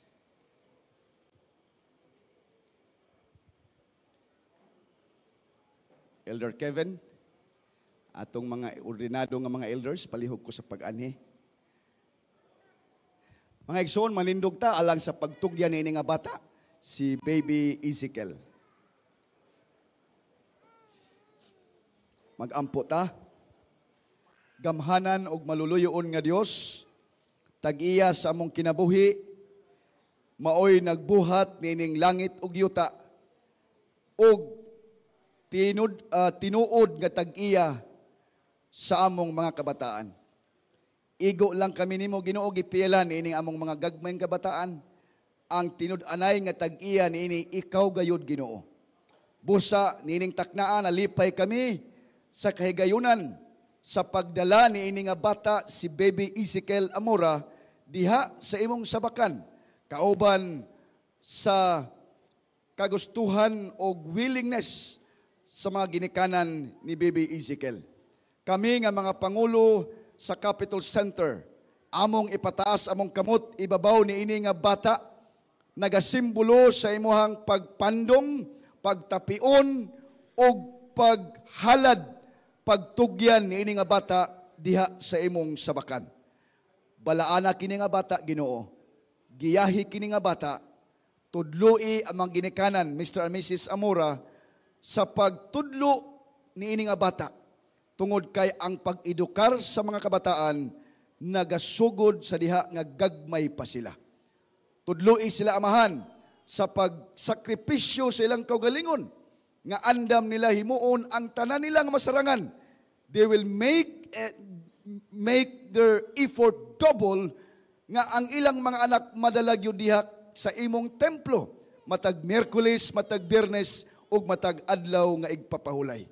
Tudloi kami Ginoo sa pagtutok lamang kag Hesus as our best example sa pagpugong sa kaugalingon, self-control ug unya pagpanginabuhi o pagkinabuhi dinhi sa yuta, not to please ourselves but to please others. Dear Lord, ang tanan among itugyan kanimo ining taknaa kauban sa imong mga katawhan karon nga nagsudong nining balaan nga buluhaton, the child dedication. Salamat Ginoo sa pagtubag nimo sa among mga paghangyo ug pagdawat nini nga dedikasyon. Isulat ang iyang pangalan ni baby Ezekiel diha sa libro sa kinabuhi, libro sa handumanan, ug unya mahimo nimo siyang pinasahi o lahi nga bata tungod niini nga buhat or niini nga act of dedication. Thank you, the Lord, for granting our humble request og sa pagdawat nini kay kining tanan among gisalig ug itugyan tungod lamang sa ngalan ni Hesus nga among bugtong nga manluluwas. Amen. God bless you. God bless you. Congratulations. Thank you.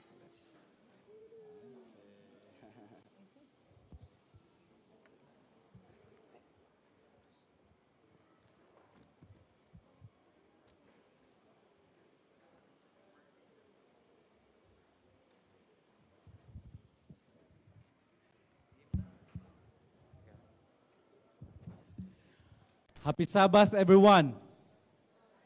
Happy Sabbath. Mapasalamaton ba ta ning adlaw papahulay? Amen. Ako mapasalamaton ko kay nibisita ang akong parents ug kauban ako sila karon. Sa ako ang igsuon sab. And I believe nga kitang tanan natay daghang mga angay ipasalamat sa atong buhi nga Dios. Ug kini nga pagpasalamat ato ipakita pinaagi sa atong pag-abi-abi sa atong mga katapad. I-greet sila Happy Sabbath. Extend sa atong wala, sa atong tuo, sa likod, sa unahan. And this is the beauty of the fellowship of the family of God. No, mao gyud ni ang nakanindot sa pamilya sa Dios kay ang pag-abi-abi sa matag usa. So akong i-welcome di ay ang atong mga bisita.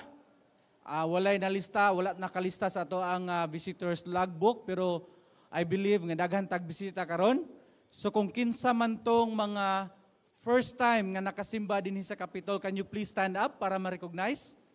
Katong mga first time nga nakasimba dinhi sa Capitol, please stand up. Yes, welcome brothers and sisters. So, thank you so much. So, welcome sa ato nga iglesia. Kinsa pa ang mga naka bisita diri for the first time? welcome kamong tanan.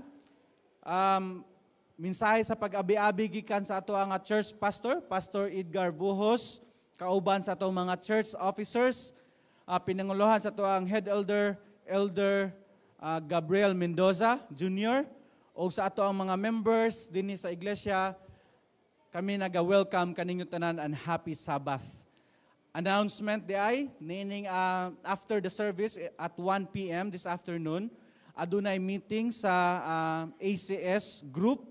Kaya aduna tay tabangan nga biktima sa mga sunog nining nga semana. So naay daghang location nga angay tabanganan. So the ACS department will accept in-kind donation. So kung namo ihatag ang monetary, dili sa lang nato encourage karon kay ugma naman dayon ang distribution.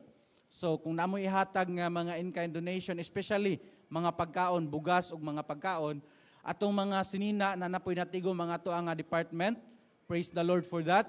So ugma ang distribution. So karong 1 p.m. adunay meeting, kung ganahan mo nga mo volunteer, mo donate, please attend the meeting para mahatagan po mo further information and instruction para sa ugma nga distribution.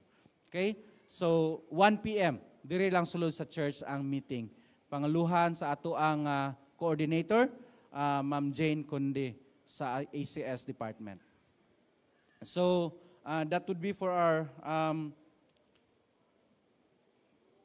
announcement. Now I will be reading the parts and participants of our program. If you have your printed bulletin na diha sa second divine service, after this announcement and reading of the parts and participants, musunod ang church building fund and school promotion by Elder Jerry Arrogante, and then ang ato ang CBF music by the Domingo Cousins. Then after that, I will stand again to invite for the worship, and then the prelude will follow by Brother Kurt Daog-Daog. And then our song leaders will lead us in our singspiration. After that, introit will follow by the participants, and the hymn of adoration, Come Thou Fount of Every Blessing. Invocation by our speaker. Then, ang atong stewardship thought, pagabasahon ni Sister Ophelia Babatid, o ang offertory music to be offered by Sister Ivy Dane Balanay Arrogante. Then the offertory prayer by, again, Sister Ophelia Babatid. Our scripture reading by Brother Don Alcaraz, also the pastoral prayer. Then the story, children's story by Brother or Elder Davijon Doliosa.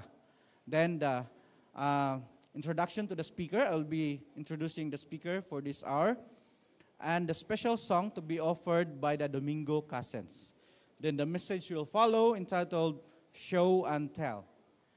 After that, we'll have our hymn of consecration and then the benediction by yours truly. Our anthem of hope, this is the threefold truth, will follow, and then the recessional of the participants. Our song leaders for this service, we have Sister Jana Joyce Agravante, Sister Krisha Gladel Lamparas, and Sister Antoinette Grace Umpad. In the piano, Brother Dale Carmelotes, and your presider, yours truly, Brother Kevin Carl Monloy. In Psalms 122 verse 1, it says, I was glad when they said unto me, let us go into the house of the Lord. We will now proceed to our church building fund and school promotion.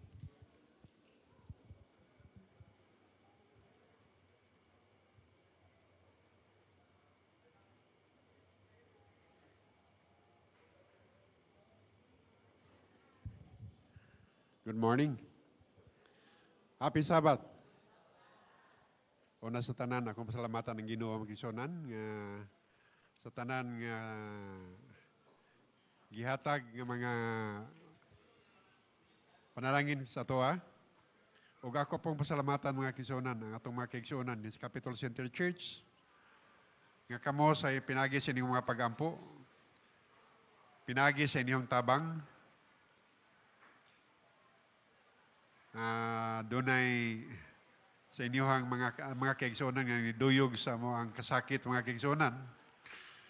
Salamat kayo nga dito mga kaigsonan na burial sa ko ang brother kagahapon, no? Dito sa Kaduawan Church sa Rodi Arrogante.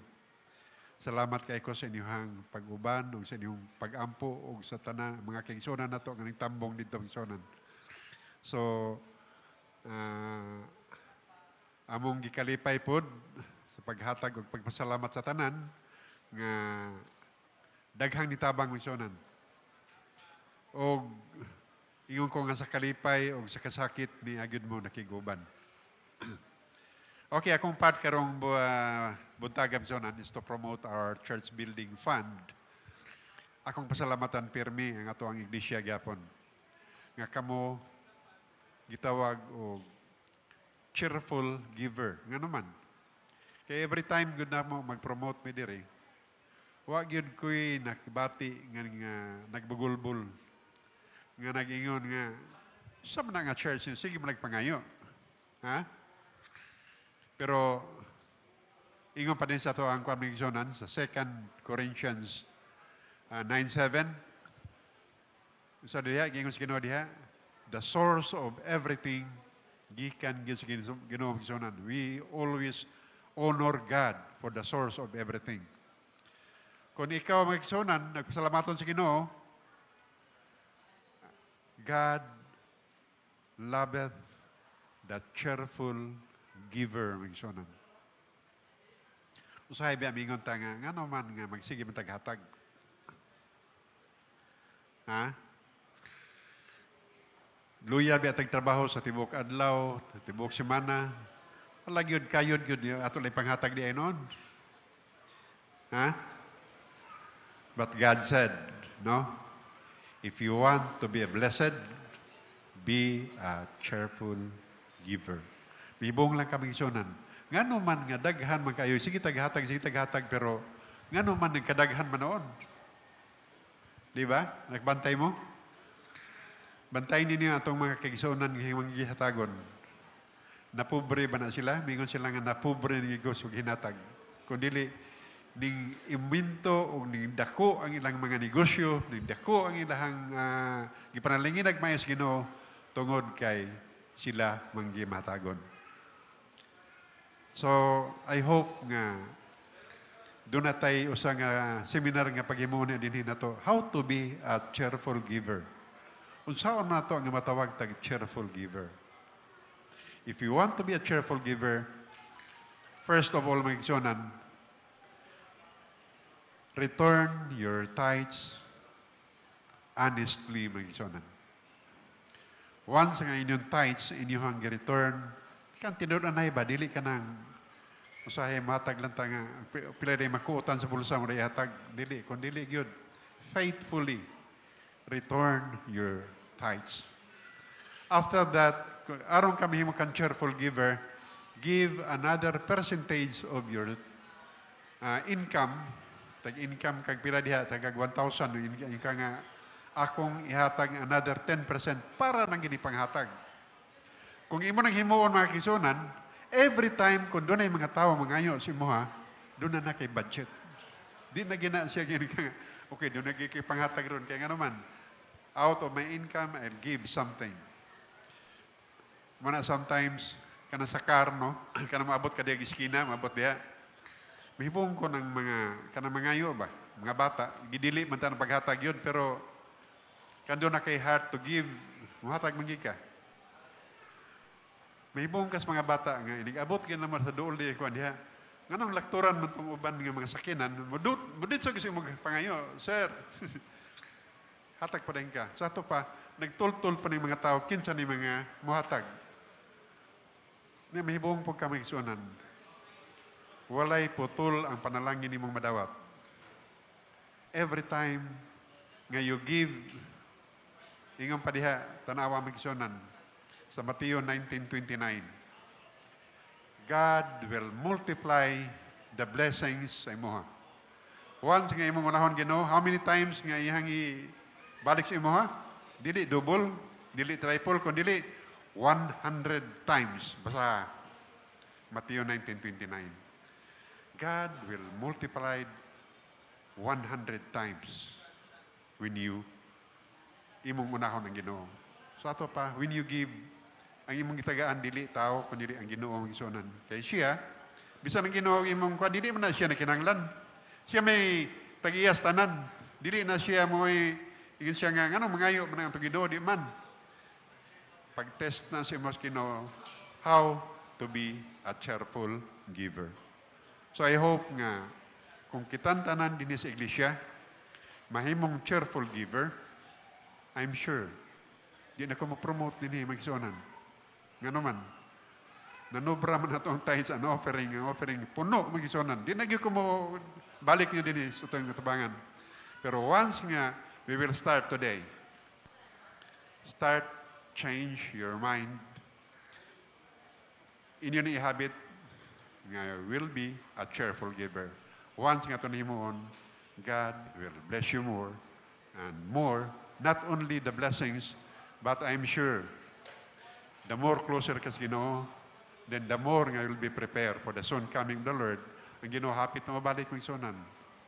Tanan nga mga signs already fulfilled. And God, I'm sure, kung imo na himuon nga closer ka sa Ginoo, I'm sure that all of us will be there in heaven. Thank you so much, and may God bless us this morning.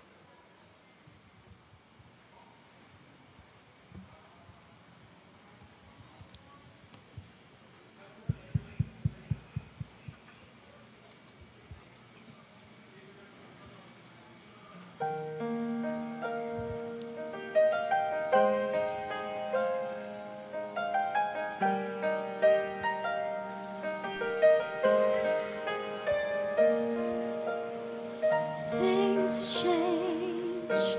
Plans fail. You look for love on a grander scale. Storms arise, hopes fade, and you place your bets on another day. When the going gets tough, when the ride's too rough, when you're just not sure enough, Jesus will still be there. His love will never change.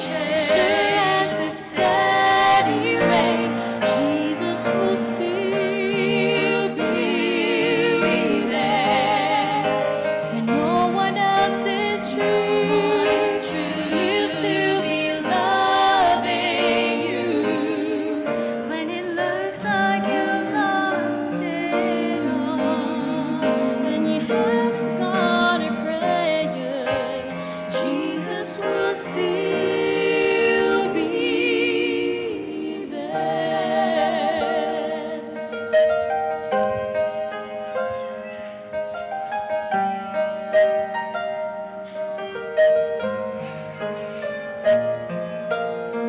Time flies, hearts turn, a little bit wiser from lessons learned. Sometimes weakness wins, and you lose your foothold once again. When the going gets tough, when the ride's too rough, when you're just not sure enough, Jesus will still be there. His love will never change. Sure as the steady rain, Jesus will still be there. When no one else is true, he'll still be loving you. When it looks like you've lost it all, and you haven't got a prayer, Jesus will still be there. Jesus will still be there. His love will never change. Sure as the steady rain, Jesus will still be there. When no one else is true, he'll still be loving you.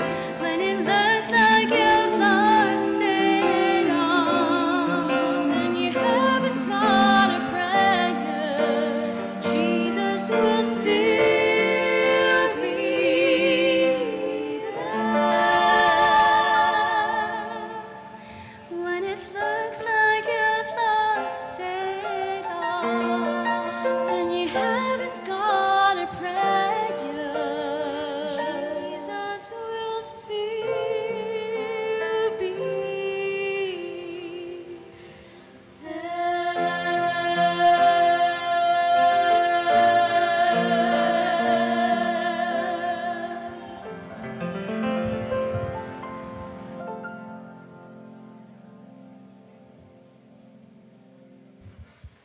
Once again, happy Sabbath, everyone. I would like to invite everyone to, as we approach this second divine service, to please turn your gadgets into silent mode or airplane mode, and also encourage your children to sit beside you, and let us pray individually that the Holy Spirit will be in the midst of us as we will be listening God's words. So I'd like to invite everyone to be in the solemnity of our program as we are in the presence as the presence of the Lord is in the midst of us.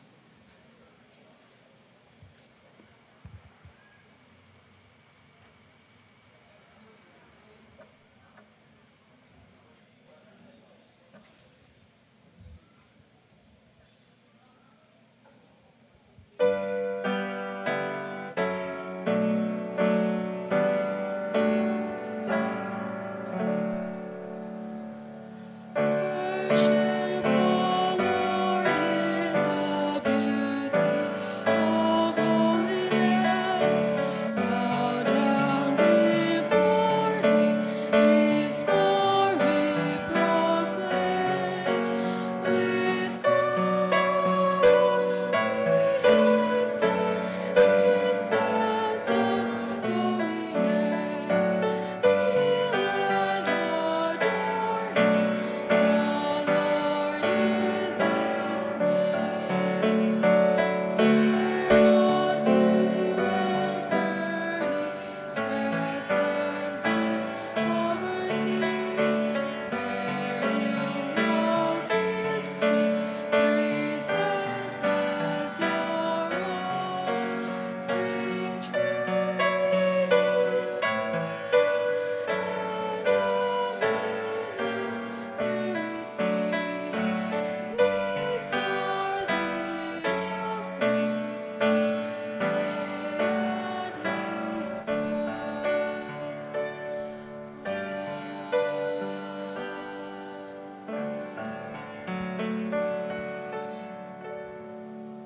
Come, thou fount of every blessing, for a hymn of adoration.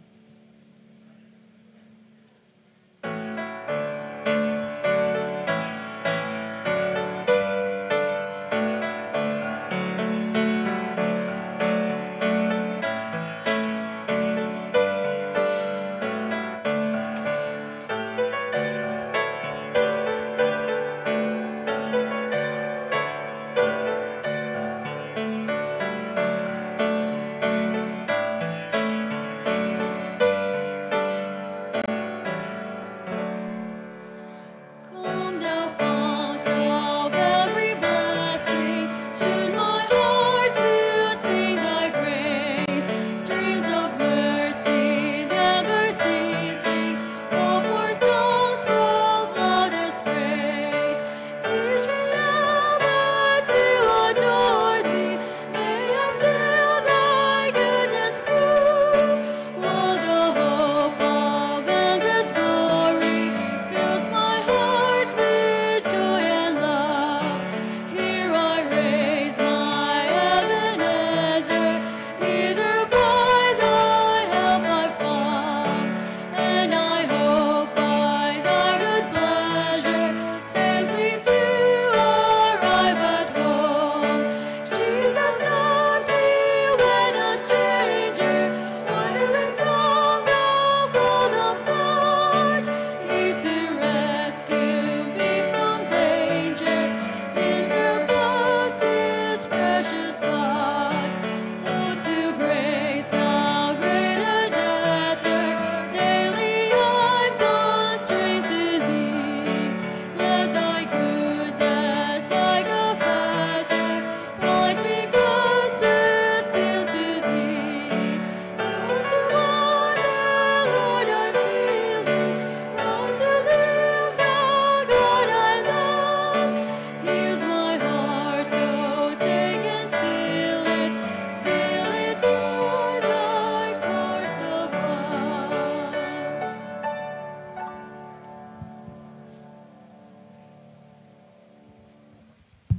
Let us pray. Our loving God, the creator of these heavens and the earth, and yet our Redeemer and our friend, we come to you this very moment this morning to praise you again and give thanks for what you have done to each and every one of us. We thank you that we can worship you in spirit and in truth. We thank you for Jesus, who said, I am the way, the truth, and the life, and no man cometh unto the Father but by me. Lord, as we study your word, we pray that your presence will be with us. and help us to understand your word, to help to draw us closer to you. In Jesus' name I pray. Amen.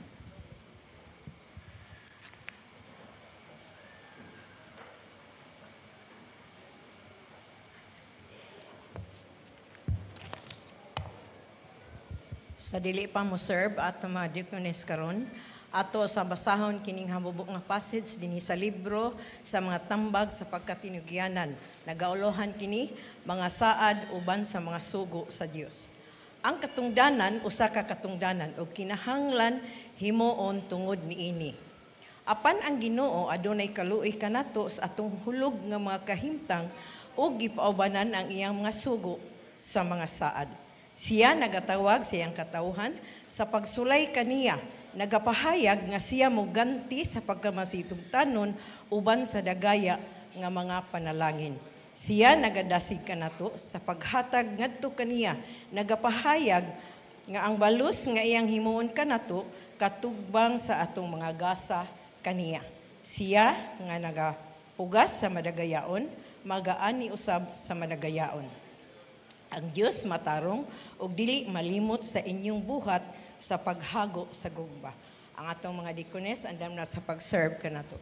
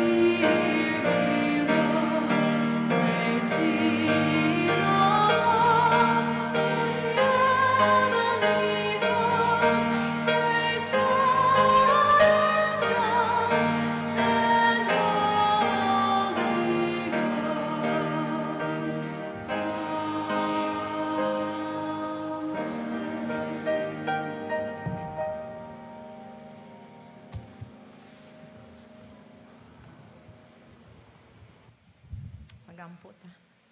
Among mahigog maon nga Diyos, anakas kita saan sa mga langit. Daghang salamat amahan, ini mga halad ug ikapulo nga niya karon sa imong tubangan. Hinatunta, ikaw mga panalangin niini nga makatabang kini sa pagduso sa imong buhat kini sa yuta. Sa pinasahi, hinatunta Lord nga ikaw magapadayon sa pagbubo sa imong dagayong panalangin sa tanan nga kamot nga nagauli nini. Hinatunta amahan nga sa pagpadayon magmamanabuon ang tanang panginabuhian binaagi sa imong kabubuton. Salamat sa pagtubag sa pagampo among gilawman ang tanan ng madawat sa ngalan ni Jesus. Amen.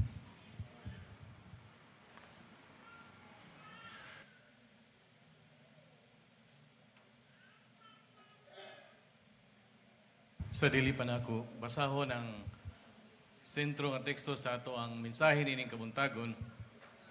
We have several special prayer requests gikan sa ato mga kaigsunan. O sa dihang magampo ta, please include them also sa ato ang mga pagampo. This last April 7 and 8 and tomorrow and Monday will be the continuation sa physician licensure exams sa ato ang mga Adventista nga mga mutake og exams. Atong yan po makaigsunan nga kani ato mga aspiring doctors nga they get fully licensed kay magamit po nila sa ato ang ministry. Especially nga akong i-mention si Melody Clavis, Queen FC Baldosa, Ivy Dane Arugante, Kathy Conde, Mac Lowell Ilustrisimo, o sa uban kinsa may inyong nailhan nga mga mutake o continue sa ilang exams tomorrow sa physician licensure examination. O this coming April 20 and 21 also, ang civil engineering licensure exam nga mutake sab si Cristela May Antonio o si Brother Walter Jan Tumamak. Nabuntay additional nga prayer request kay Brother Job Veraces. He is a newly baptized. Niya na sila mga personal nga problem. O ikaduha si Brother Edgar Abelia.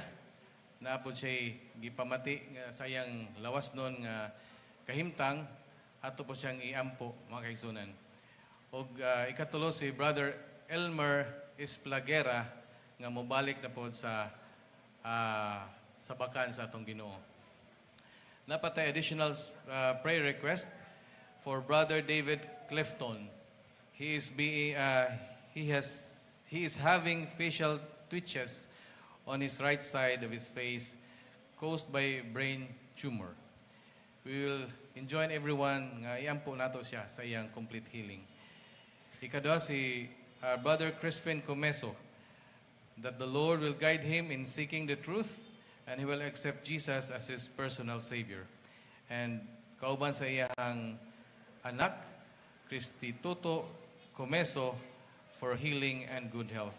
And last but not the least, si Sister Esteleta Caspe for fast recovery and good result on that sa iyang biopsy.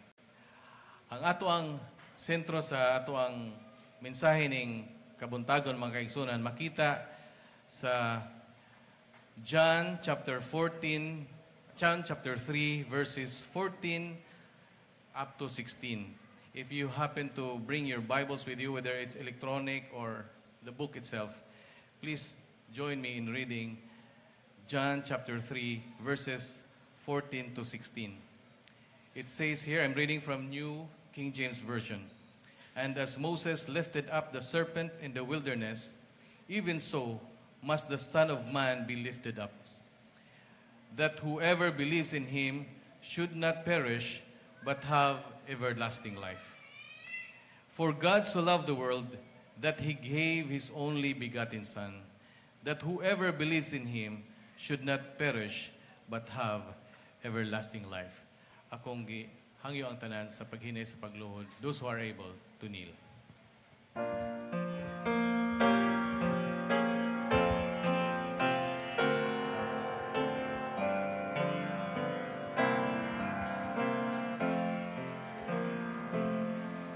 Search me, O God.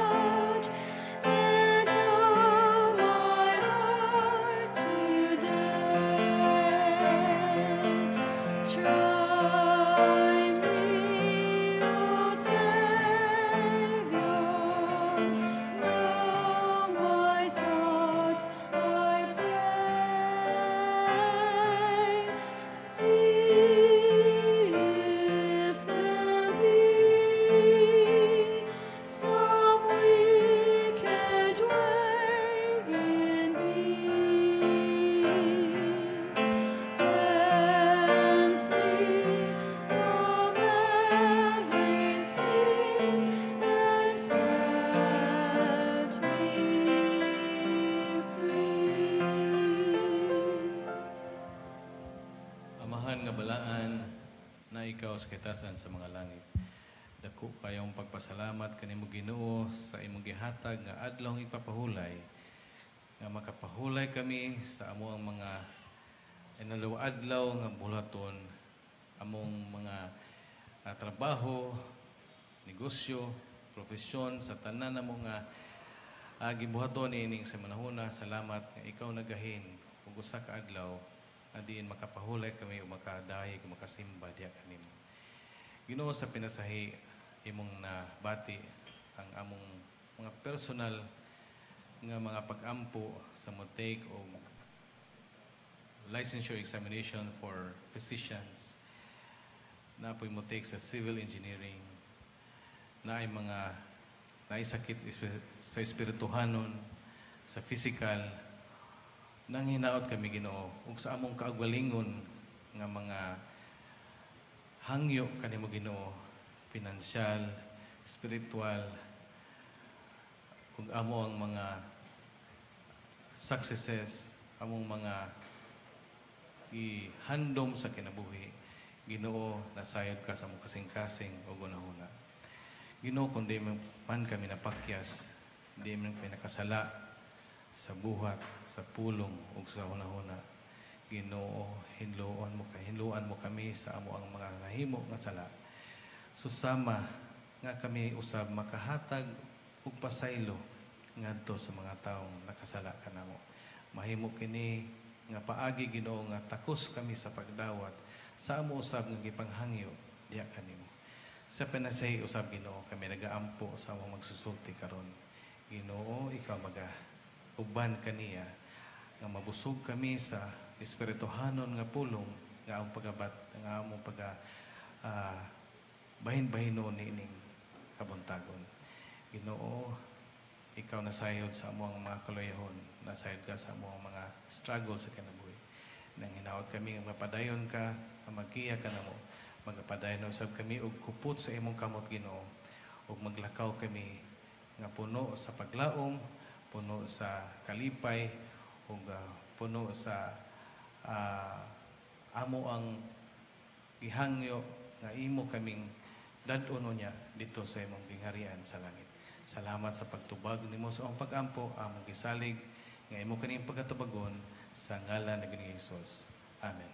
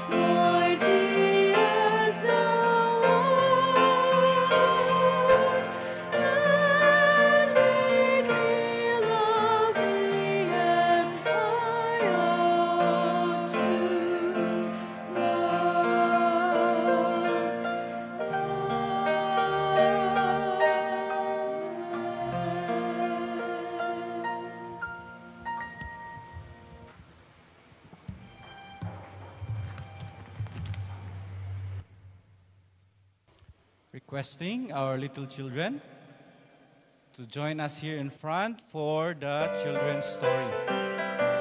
Your teacher for the hour, Teacher Dave Doliosa, has prepared a wonderful story for you. Come on now, children. Atong gihangyo atong mga gagmayng mga kabataan na mo-join manhi diri sa tubangan alang sa ato ang children's story nga giandam sa ato ang teacher for this hour, Teacher Dave Doliosa.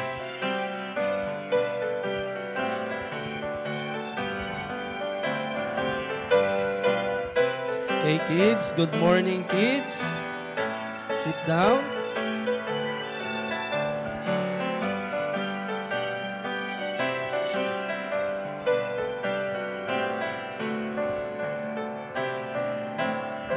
Okay, good morning, kids. Good morning. So this is my first time. So kailan mo unsa na siya nga flag? Unsa man? Kada nga flag? America. America. Okay. So ang story nato this morning, mugikan siya sa America. Important, no? So very significant ni siya sa atong faith kini nga country kay diri nagikan diri na buo ang gitawag nag-start ang Adventism. Okay, so ang atong story this morning is about isa ka Bible character ang iyang kapangalan, David. Namoy kailangan David sa Bible? No? Okay, sige. Mag-review mo sa imong parents unya. So, naay character nga gitawag nga David, no? Katong nagpatay kay Goliath. No? Si karon ang atong story, gipangalan ni siya ang boy og David. Dwight David. Namoy kailangan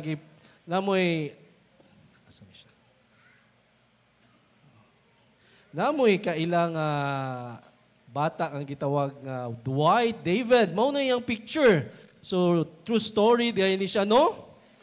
Si Dwight David. So, naapod siya brothers, pareha ni King David. So, ang iyang mga brothers, naa sila, no? Ang iyang parents appeal. Kabaw mo every morning, unsa ilang ginabuhat pag mamata sila? Mag-pray. At the same time, after sila mag-pray, unsa ilang buhaton, no? Muadto sila sa ilang farm. Na sila farm, no? Dili ni siya Farmville, farm ni siya. Actual, no? Makapakaon sila sa ilang baka, nagpabahog sila sa ilang chicken. Kamu na ba mo task pag mata ninyo? Wala pa pohon, no? When you grow up, you should have, no? Because ang parents ni David, Dwight David, wanted nga iyang mga anak magamit sila sa ilang balay. So, tagaan silang task sa ilang parents para magbuhat ani. One day, si Dwight David, niadto siya sa school, no? Nag-eskwela na siya. He's 13 years old. Pag-uli niya, nadagma siya. No? He fell down and nasamad ang iyang tuhod. So, brave boy man siya, wa siya nihilak. Wa pud siya nag-tell anyone sa iyang papa, sa iyang brother, sa iyang mommy, wa siya nag-tell unsa nga naa siya samad. So murag scratch raman daw to, no? Wala ra to, magani na gisi daw ang iyang pantalon. So gipasagdan na niya, natug siya, pero at that night when he knelt down and prayed, unsa man ka natabo? Guess? Nisakit, no? Nisakit ang iyang samad. There's pain. And eventually, nihubag ang iyahang tiil.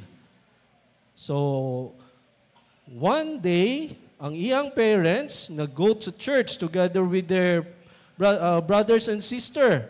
So like you, they went to church. But si David nagstay sa ilang house. Kay sakit kayo yung tiil. Iyang samad, naghubag. And that evening, unsa man nahitabo, kay nagubag iyang tiil. Di siya kalakaw. No, gitabangan siya sa iyang mga brothers nga unsaong pagbarog, pagdilutuan siya food, at the same time gitawag, dito pa siya nasumbong sa iyang mama. Og dito gitinluan ang iyang samad. Okay ra mo diha, boys? Okay ra mo diha? Okay, so itinluan ng iyang samad og dito gitawag ang ilang specialist nga si Dr. Corklin. Og dito unsa man kay nakita ni Dr. Corklin sa iyang samad. Hi. Okay. So hello. Okay ra mo diha? Ang nakitaan sa doktor nga kinahanglan na putlo ng iyang tiil. Ikaw ganahan kaputlo ni mo tiil? Maski usa lang, duwa man na. Di kinsa may ganahan putlo ng maski usa ra ka tiil, duha man na, usa lang. Dili gid may isi. Okay, no, lisod kayo, no, mag-play ka. nga dili nga kulang na lang usa imong tiil. So unsa may gibuhat nila kay nahubag naman. So wala sila nisugot. So ang ilang commitment, mag-pray sila sa Ginoo. No, nakalimot diay sila nga mag-pray at that time sa sakit ni Dwight David. So nag-pray sila, naan sila dito, no, mag-take turn sila. Kay according sa story, 2 weeks nang hubag ang tiil ni Dwight David. Ug wala pa baya kayo tambal at that time. So nagsigig hubag, unsa may mahitabo kung nakahubag? Hilantan ka, no? Mainit yung mong lawas. Mo respond man ng imong body, immune system. Tapos mo, kung sobra ka kataas, unsa may mahitabo, sobra kataas ang imong ilanat. Maluya ka, tapos mo, makakita kag laing mga vision diha. No? Delirium siya. So unsa lang ilang gibuhat mga bata? Nagsige lang sila pray sa Ginoo. So after 2 weeks, pagbalik ni Dr. Corkley, nakita niya nga ang hubag na ayo ug nagpasalamat siya sa Ginoo nga gitubag ang ilang pag-ampo. No? Ngano gitubag ka sa Ginoo ang ilang pag-ampo?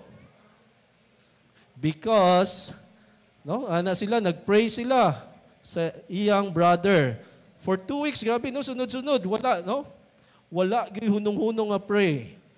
So nagpray po sila as a family and someday pagdako niya, nahimo siyang supreme commander sa Allied Forces during the World War II. Mauna siya si Dwight David Eisenhower. And paghuman sa gira, nahimo siyang nag-confess siya sa Bible, above the Bible, unsa man kay pasabot ana. So nahimo siyang 34th President of the United States of America. So children, ang key text nga ihatag nako sa inyo ha, makita siya sa 1 Thessalonians 5:17. Kinsa may naka-memorize ani? Pray without ceasing. Very good. Thank you. So kids, remember, no, dili ta mag-pray sa time nga, mag-pray pud ta sa time nga nagkalisod ta, but ibutang nato sa atong una-una nga mag-ampo ta kanunay, okay? Okay? Okay na ta. Sige. Okay, thank you kids. Mauna na ang atong story. God bless everyone.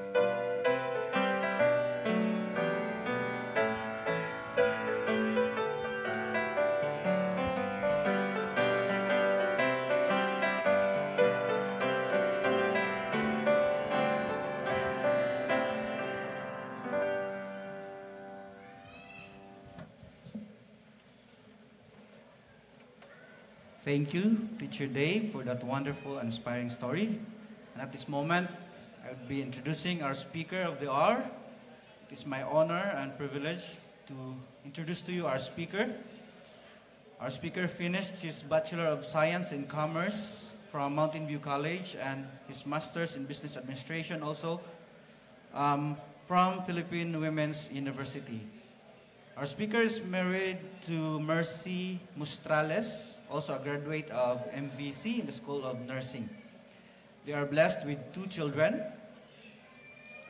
namely Myla and Junior, both of which lived in Canada, and they have already 4 grandchildren.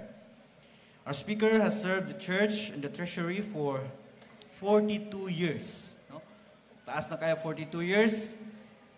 That include working in our CPUC territory for a total of 12 years. Out of that 12 years, he served also 6 years in Adventist Hospital Cebu, formerly Miller Hospital. And also, he served in the mission field like Egypt, Cyprus, Russia, Pakistan, and Kenya, Africa for 25 years. And in British Columbia and Manitoba Conference in Canada for 5 years. His last assignment was in the Southern Asia Pacific Division as the treasurer for 4 years before going back to Canada. Both our speaker and his beloved wife have accepted the challenge to serve the church again. No, after the retirement, they believe that there's no retirement in the work of God, so they volunteered as for the Gospel Outreach Ministries. And he is now currently the Regional Director for Gospel Outreach Philippines, effective January 1 last year, or 2023. Our speaker, Brother Sergie Benedicto Ferrer, and he will be talking to us the topic Show and Tell. But before he will deliver to us the message of God, we will be graced with the special song to be offered by Domingo Cousins.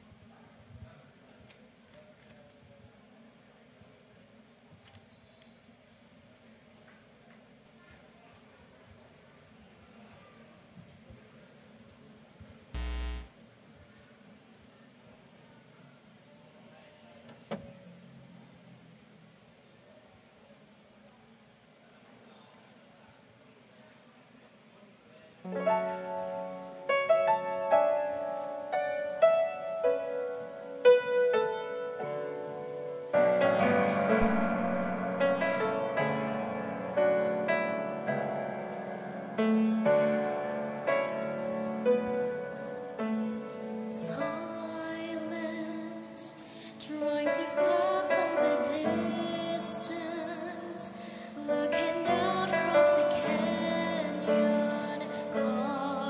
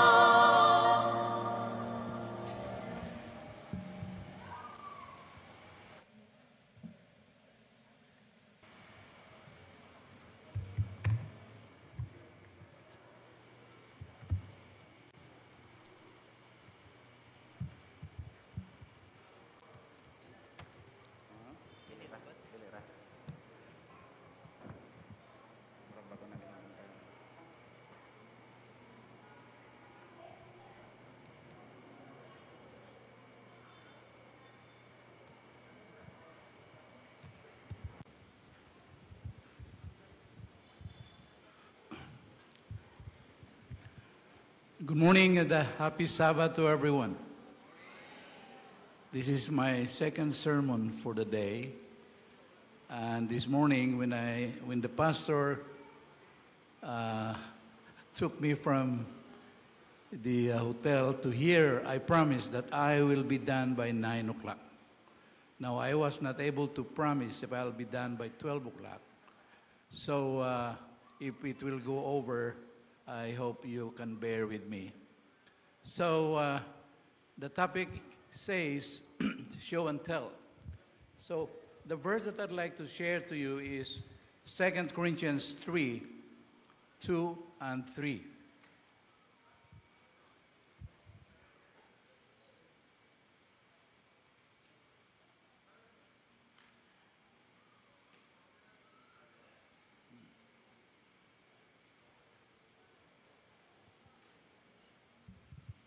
So it's not changing here. Okay, it's changing there. So there's something wrong.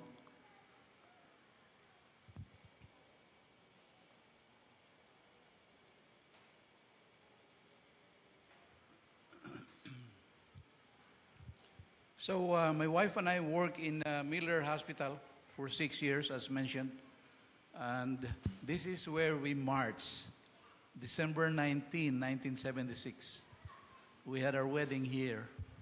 And my wife told me again when I went back there and said, don't forget to tell them that that is where we had our wedding. So now I think she's watching. He's watching, and now I can tell her that I was so happy to show and tell that we had our wedding here December 19, 1976. That was a long time ago. And we praise God for the many years that He has given to us. So the verse that I'd like to share with you is found in, let's just move on here. Our time is short. You yourselves are our letter written in the hearts, known and read by everyone. Okay, go on, mo.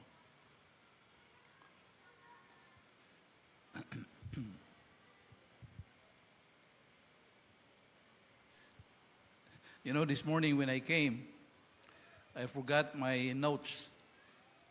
Now my PowerPoint is not working.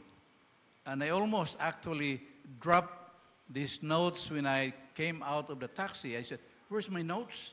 I just came home to get it in the hotel and it did not show up. So I said, I looked at the road and the notes was there. I have my notes, but I don't have my PowerPoints. All right, so can you fix that? Okay, it's here, but it's all right.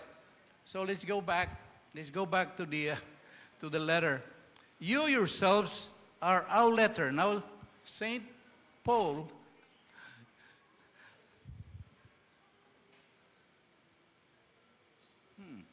it's not moving. Known and read by everyone.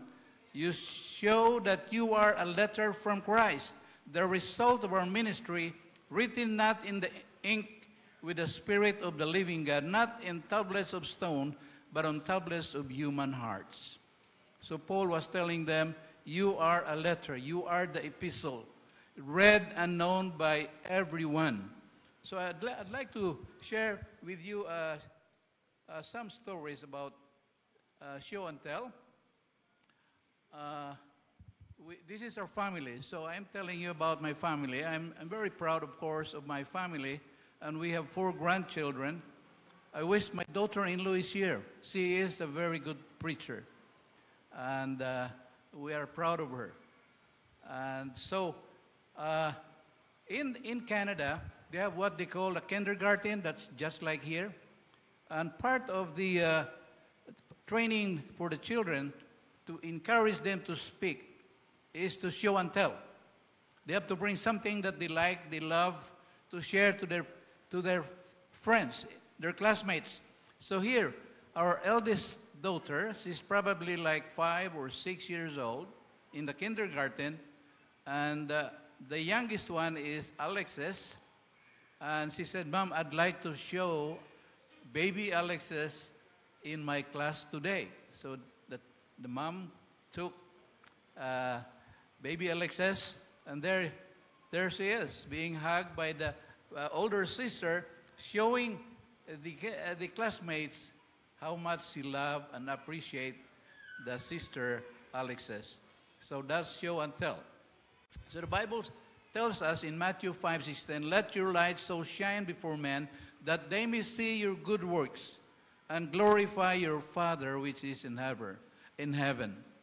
So you have heard about Mountain View College, the School of the Light, and because they, in 1950s, I believe, that they have a hydroelectric plant, and they have a light in the hill, and all the villages around have no light at that time, 1950s, and they called this place the School of the Light. And indeed, it became a School of the Light because so many became Adventists. So many villages have churches that mushroom in those villages even today. So then you are the salt of the earth, but the salt loses its flavor. How shall it be seasoned? It is then good for nothing, to be thrown out and trampled underfoot by men.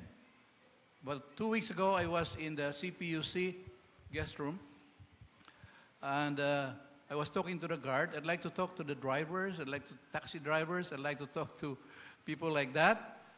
They would listen. And I said, his name was Bobby. How long have you been here, Bobby, in the union as a guard? He said, sir, about more than maybe 3 months. So how's your experience here? Kamusta may imong experience dire sa mga Adventista? He's not an Adventist. He said, sir, lahi man sila di ay good, no? Mga Adventista. For 3 months now, sir, di na ko mo tabako, di na ko mo inom. He said, and everyone here in the union office seemed to be good people. So that was his experience being there. And I said, well, if you happen to like the Bible, you know, you listen to the Chinese Filipino church there every Sabbath. They have some good food that they would show to you after that. And he said, I'm listening, and I'm attentive to what's going on. And I said, I hope that someday you become a member of the church. So we don't know. We need to pray for Bobby, the guard there. And so this morning, we will look into the Gospel of John about Nicodemus. The story of Nicodemus with Jesus, the Samaritan, the story of Nicodemus and the Samaritan woman and a few others are unique to the Gospel of John. You can't find it in either in Matthew, Luke, and John. And I think the one that told Nicodemus about the story of John, about the story of Nicodemus, is actually Nicodemus. So Nicodemus became a follower of Jesus. He was there during the crucifixion, and he was one of those who took the body of Jesus together with Joseph of Arimathea. So the purpose of the Gospel of John is believe that Jesus is the Christ, the Son of God, and that believing you may have life. John 20, 30 and 31. So let's just read that John. If you have your Bibles with you, you can follow. If not, you can just listen. There was a man of the Pharisees named Nicodemus, a ruler of the Jews. The man came to Jesus by night and said to him, Rabbi, we know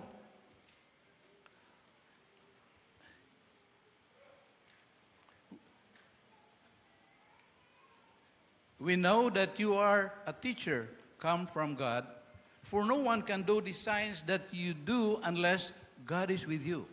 He was watching the movements of Jesus. He was looking and following what's going on with Jesus. And the miracles that Jesus has performed, he heard it, some of it, he saw it. He saw it when Jesus cleansed the temple there. And he was there, and he was so amazed with the authority of Jesus. Nobody had challenged the authority of Jesus at that time. And he was there. Nicodemus was there. And so he said, you are a teacher come from God, but no one can do these signs unless God is with him. Now, at this point in time, I think he these Pharisees, they know the Bible. They know that the Messiah is coming. And I think he was thinking already and believing that Jesus is the Messiah that has come. But he did not mention it at that point in time. He did not mention. He said, you are a teacher from God. Well, it's almost like somebody more than any one of us. So, for no one can do these signs unless it is from you, unless God is with him. So, most assured, and Jesus said, answered to him, he said, most assuredly I say to you, unless one is born again, he cannot see the kingdom of God. If you look at this chapter, the subtopic there is the new birth. So Jesus, you cannot see the kingdom of God. Nicodemus said to him, how can a man be born again? When can he enter the second time in the mother's womb and be born? Of course, he knows that maybe that Jesus was not really talking about getting inside again and be born again physically, but he was so confused that he asked and maybe pretended that he did not understand. Verse 5, Jesus said, most assuredly I say to you, unless one is born of water and the Spirit, he cannot enter the kingdom of God. That which is born of the flesh is flesh, and that which is born of the Spirit is spirit. Verse 9, Nicodemus answered and said to him, how can these things be? Now, Nicodemus is beginning to be confused with what Jesus is telling him. Nicodemus is a very educated man. So he is a very loyal member of the temple. So God told him that if you don't do these things, so God actually told him these things. Number one, it is not theoretical knowledge you need, but spiritual regeneration. Number two, you need a new life and a new heart. Number three, you must receive a new life from above before you can appreciate heavenly things. Now, in spiritual things, it is not your knowledge. It is not your education. It is not your position. Nicodemus was a member of the Sanhedrin. The Sanhedrin is like it's a Jewish council. It's like the cabinet of the president here in the Philippines. He was a member of that. He was very influential. And he was there to actually maybe, what can I tell you? What can I do to help you, Jesus, grow your ministry here? But Jesus knows what Nicodemus is needed. And so he went directly, he said, it is not theoretical knowledge you need, but spiritual regeneration. You need a new life. You need a new heart. You must receive a new life from above before you can appreciate heavenly things. Now, Nicodemus was a very strict Pharisee, prided himself with his great works. He widely esteemed by his benevolence. He has money, but he is not. He shares this with his people there, and his liberality in sustaining the temple. He felt secure of the favor of God. He thinks that because he's doing these good things, that he is secured. He has secured the favor of God. In short, he thinks and believes his great work can save him. By virtue of his birth as an Israelite, he regarded himself as a sure place in the kingdom of God. He felt he needed no change. Sometimes we think because we had been born Adventist, we had been in the church for many, many years, that maybe we are closer than others who have not been in the Seventh-day Adventist church. But it may not be the case. So Jesus said directly to Nicodemus, verily, verily, I say unto you, except a man be born of water and of the Holy Spirit, he cannot enter into the kingdom of God. So just want to share with you here in Ephesians 2 verse 8, for by grace you have been saved through faith, and not of yourselves. It is a gift of God, not of works, lest any man should boast. That's Ephesians 2 verse 8. At this point in time, Nicodemus was very confused. He said, I'm doing the right thing, and Jesus was telling me that I cannot be saved into the kingdom. Well, here's another verse, Galatians 5:22 and 23. But the fruit of the Spirit is love, joy, peace, long-suffering, gentleness, and self-control. Against such, there is no law. I forgot one story to tell you, and I will have to come back to that. The story maybe later on. But it's a beautiful story that we all need to understand. So at this point in time, when he was very confused of what was going on, Jesus gave him the gospel. This is the first time that Jesus presented the gospel. And Nicodemus was listening. In verse 14, as Moses lifted up the serpent in the wilderness, even so must the Son of Man be lifted up. For whosoever believes in him should not perish but have eternal life. For God so loved the world that he gave his only begotten Son, that whosoever believes in him should not perish but have everlasting life. For God sent not his Son into the world to condemn the world, but that the world through him might be saved. So,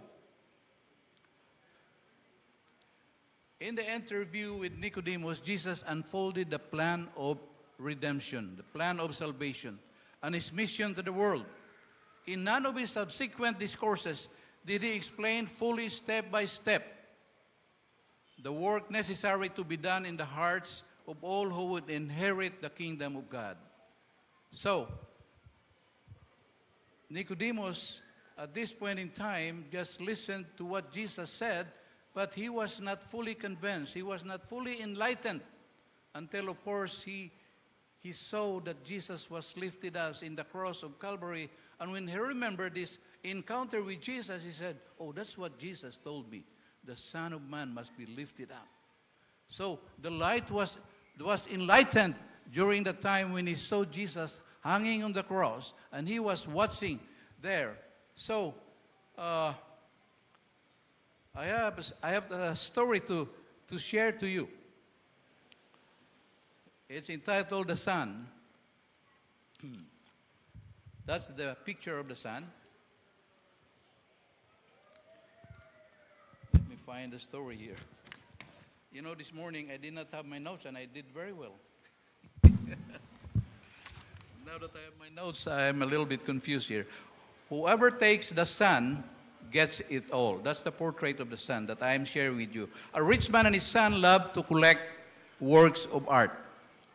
They had quite a vast collection from the work of Raphael and Picasso.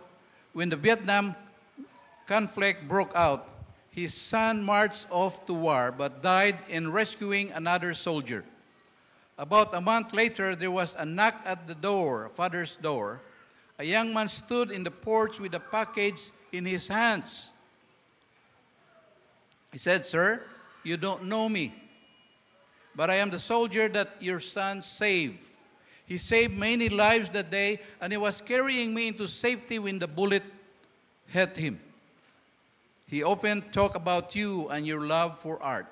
The father opened the package. It was the portrait of the son, painted by the young soldier. He stared in wonder of how he had captured the personality of his son in the painting. He was drawn to the eyes, and a few tears trickled down his cheeks. He thanked the young man and offered to pay him for the portrait, but the soldier declined, saying, "It's a gift. It is a gift." So the father hung the painting in the fireplace.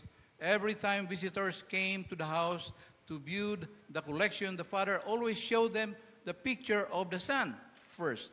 The father died a few months later, and there was to be a public auction of the art collection. Many influential people have gathered excited over the famous paintings that would be sold that day. On the platform of all to see was the painting of the sun. Now that's the auctioneer. And I don't know if you have seen an auction, you know. So that guy there with the gable is the auctioneer. The auctioneer banged his gable and began, who will start the bidding of the picture of the sun? The picture of the sun, which is there. He said, who will buy this sun? There was silence. No hands were raised. Then the people began to grumble. No one wants the sun. One man shouted, we came for the real painting. We want Van Gogh. We want Rembrandt. Let's go on with it. But the auctioneer insisted, who will take the sun? Who will take the sun? Finally, a voice came from the back of the room. It was the voice of the gardener, a servant who had worked all his life for the father and his son. I'll give $10 for the painting, he said. Being a poor man is all that I could afford. No other bid was made. Finally, the auctioneer brought gable again and said, sold, he said. Sold for $10 to the man at the back row. Then he laid down his gable and said, the auction is over. There was chaos. There was confusion. What about the paintings, sir? What about the famous painting that are hanging in the walls? There was a stipulation in the will. I was clearly told not to reveal that stipulation until now. Only the portrait of the sun will be auctioned. Whoever bought the painting would inherit the entire estate, including the paintings. The man who took the sun gets everything, Over 2,000 years ago, the Father's Son died in giving his life to save all of us. Jesus paid the ultimate price at the cross of Calvary, and the Father offers us his Son's portrait again, hanging in the cross, and asking us who will accept the Son. So there's two verses that I'd like to share with you, but after that I will tell you the story that I missed to share. 1 John 5:12, whoever has the Son has life. Whoever does not have the Son of God does not have life. John 3:16, we all memorize this one. And if you want, you can memorize it with me. For God so loved the world that he gave his only begotten Son, that whosoever believeth in him should not perish, but have everlasting life. So whoever takes the Son gets everything. Now the story that I forgot to tell you is a story that is told about. This is a real story that happened just maybe a few weeks ago, and it was shared by Dr. Gayaw in the Facebook. I don't know if some of you would probably remember the name Dr. Gerald Pilayo. Who among you remember that name? There's a few of you, okay? Now, where is Dr. Pilayo now? Dr. Pilayo, he graduated from Mountain View College. He topped the nursing board. He took the medical board of medicine and then graduated in the University of the East, I believe, and he topped the medicine board examination. And I think he has a plan to go to the U.S. at that time, so he was teaching anatomy in the University of the East School of Medicine, and instead of going to the state, because he wanted to actually pass the board in the U.S. and find his way and practice medicine in the U.S. And actually he did. So, and now he's practicing there. But the story is told about one of his patients. It says here, I had an encounter with a patient this week, and I will never forget. This is about 2-3 weeks ago. She presented she presented with severe depression symptoms after being abandoned by her partner. She lost her first baby a few weeks before she came to see me. She also grew in a very dysfunctional family. So these are very common situations there in the U.S. and maybe a little bit in our place here. But her parents got divorced when she was 10 years old, and the older brother used to physically abuse her. She could not find a stable job for many years. She felt like the entire world is against her. After discussing our plan, this is now Dr. Gerald Pilayo said, he asked a question. Did you know that God loves you? He asked the patient. Dr. Pilayo always wants to share the love of Jesus. The patient said, I'm not sure about that, sir. I'm not sure about that, doctor. Our church pastor does not believe that God died for everyone. Now, Dr. Pilayo knows he was attending a Sunday church. God did not die for everyone. I'm not even sure if he does love me at all. He was saying, I'm not sure if the pastor loves me at all. So he said, well, I am sure he loves you 100%. Dr. Pilayo said, do you believe what the Bible says? Dr. Pilayo said, I know she's attending the church. Yeah, Sunday church. The patient said, of course, I go to church every Sunday. Dr. Pilayo started reading to her the Bible verses, all the salvation verses. For God so loved the world, and I am the way, the truth, and the life, and no one cometh unto the Father but by me. She said, I never heard these verses being mentioned by our preacher. Let me read my Bible again. Finally, I can now stop questioning whether I am God's elect or not.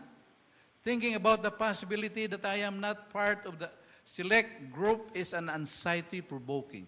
Here is a sincere lady wanting to know the salvation, but he was so confused because even in his own church that she is attending, she could not hear the gospel being preached in the pulpit. So they ended up with a prayer. Dr. Pilayo, if he knows that the patient is receptive to prayer, he would always pray. She left the room with a glimmer of hope in her countenance. This is what the patient said as he was about to leave. Thank you for the gospel. God led me to you today. I could have ended my life had we not talked about God and His love for me. I will see you next month, was the patient telling Dr. Pilayo.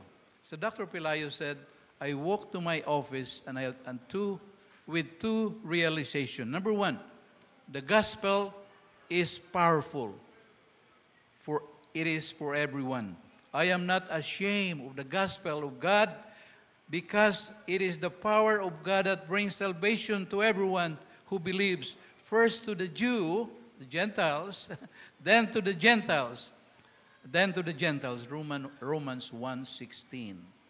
So that was a very exciting encounter that Dr. Pilayo. And I know that I shared to you about the show and tell, and that we need to be the light of the world in the last days of this earth history. And we need to follow the example. We need to be the light of the world. We need to be an epistle read by man. We need to be the salt of the earth. Sometimes, maybe as a member of the church, we still have many things to rectify with our relationship to God. That's why Jesus said to Nicodemus, you must be born with the Spirit. Now, let me find that verse about the Holy Spirit again. That the fruit of the Spirit is love, joy, peace, long-suffering, gentleness, self-control. Against such there is no law.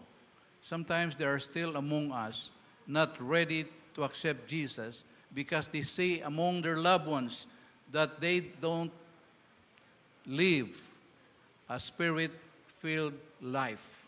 And so if there are some, I would like to actually tell you that our salvation is not based on our loved ones. Our salvation is not based on our pastor. Our salvation is only based on Jesus Christ our Lord. But the fruit of the Spirit is love, joy, peace, long-suffering, gentleness, self-control. Against such there is no law. When I was younger and I'm driving, every time somebody cut me in the front, what do? You blow the horn, and sometimes you also say something that should not be said. You get upset, and you never know. A driver next to you is an Adventist and say, "Oh, I saw Mr. Ferrer very angry." But today, by God's grace, when somebody just cut me in the front, I will just smile.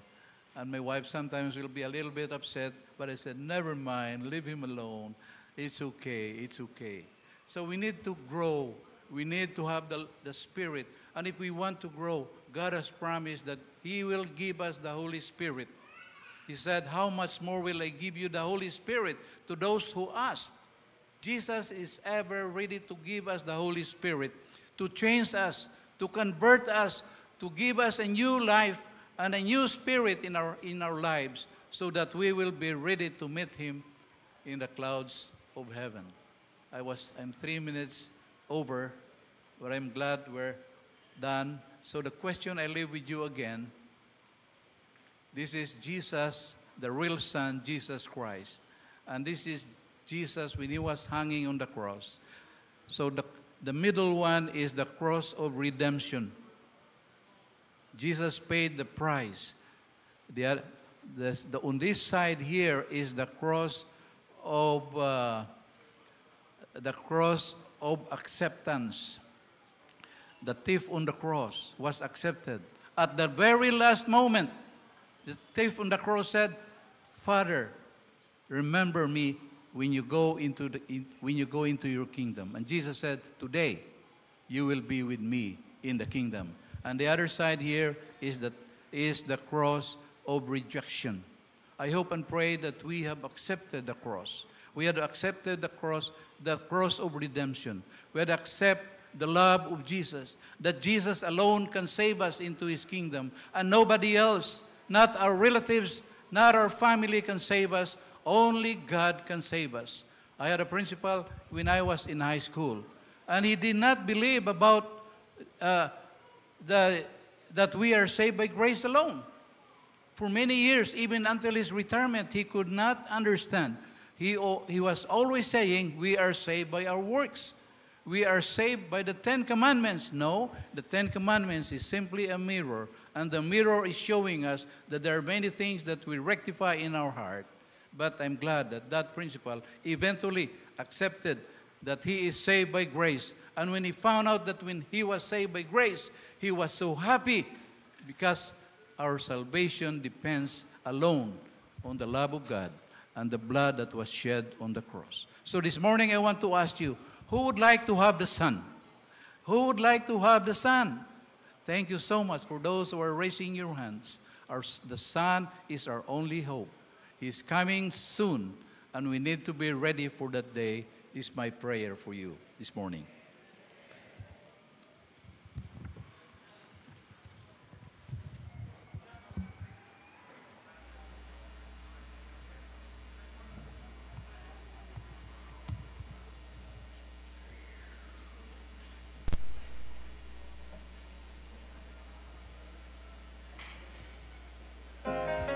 Blessed assurance, Jesus is mine, for a hymn of consecration.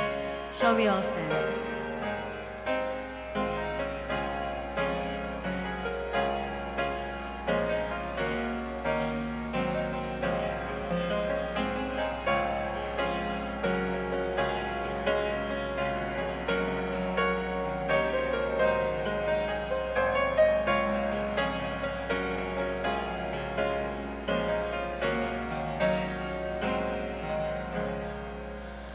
Blessed assurance, Jesus is mine.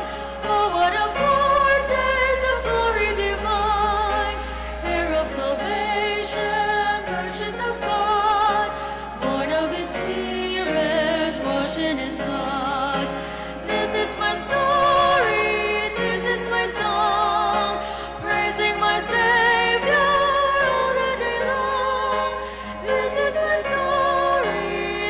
is my song, praising my Savior all the day long.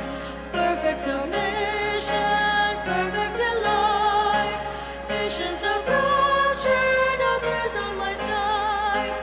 Angels descending, bring from above, echoes of mercy, whispers of love. This is my story, this is my song, praising my Savior all the day long. This is my story, this is my song, praising my Savior all the day long. Perfect submission, all is at rest. I and my Savior am happy and blessed, watching and waiting, looking above, filled with His goodness, lost in His love. This is my story, this is my song, praising my Savior all the day long. This is my story, this is my song, praising my Savior all the day long.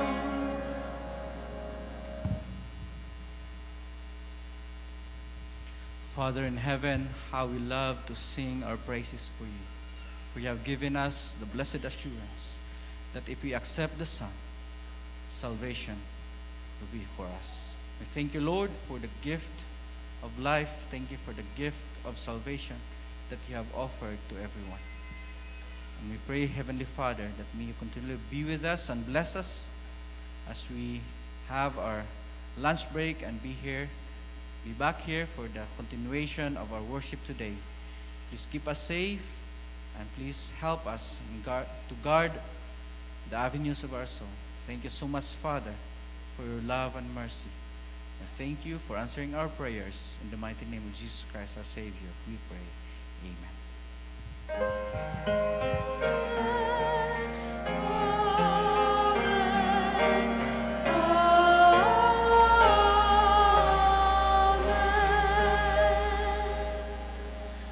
This is the threefold truth.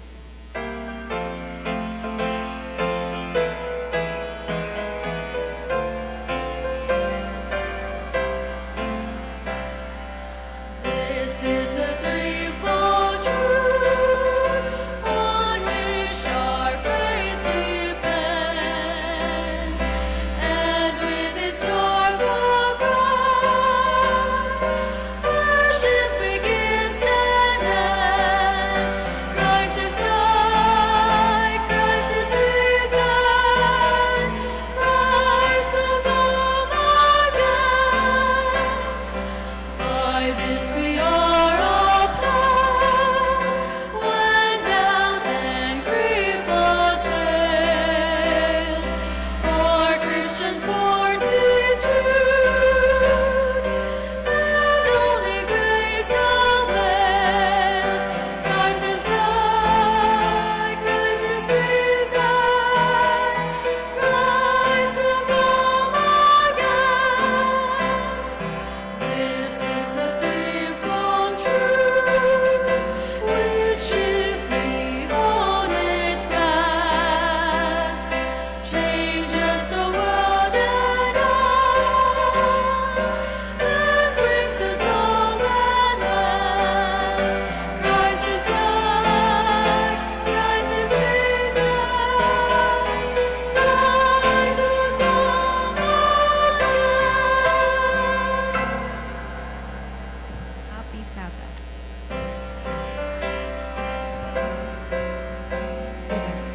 I would like to announce for our women's ministry department that we will have our emergency meeting at 2 p.m. at the in the music room. Thank you.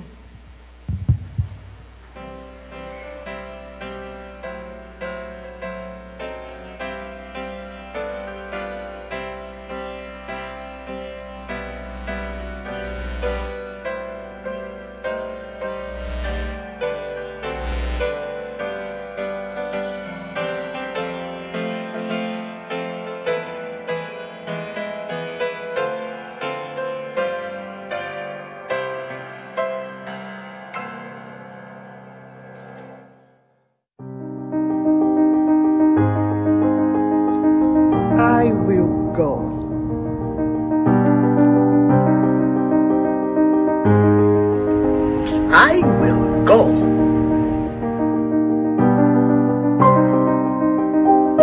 Nitaenda. Says how. Eu irei. 我願去，我願去。I will go. Ich will gehen. I will go.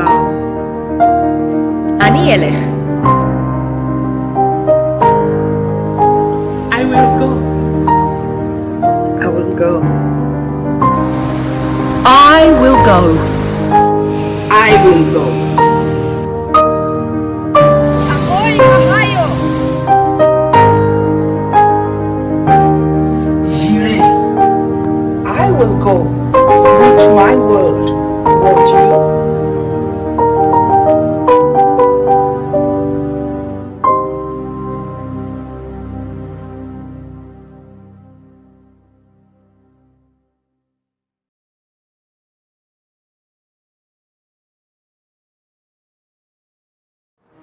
Ang Hope Channel Central Philippines nga kaniadto Hope Channel Visayas nagsibya sa mga mensahe diha sa gugma, kalipay, pagtuo ug paglaom sa mga katawhan pinaagi sa social media ug analog television Channel 25 dinhi sa syudad sa Sugbo.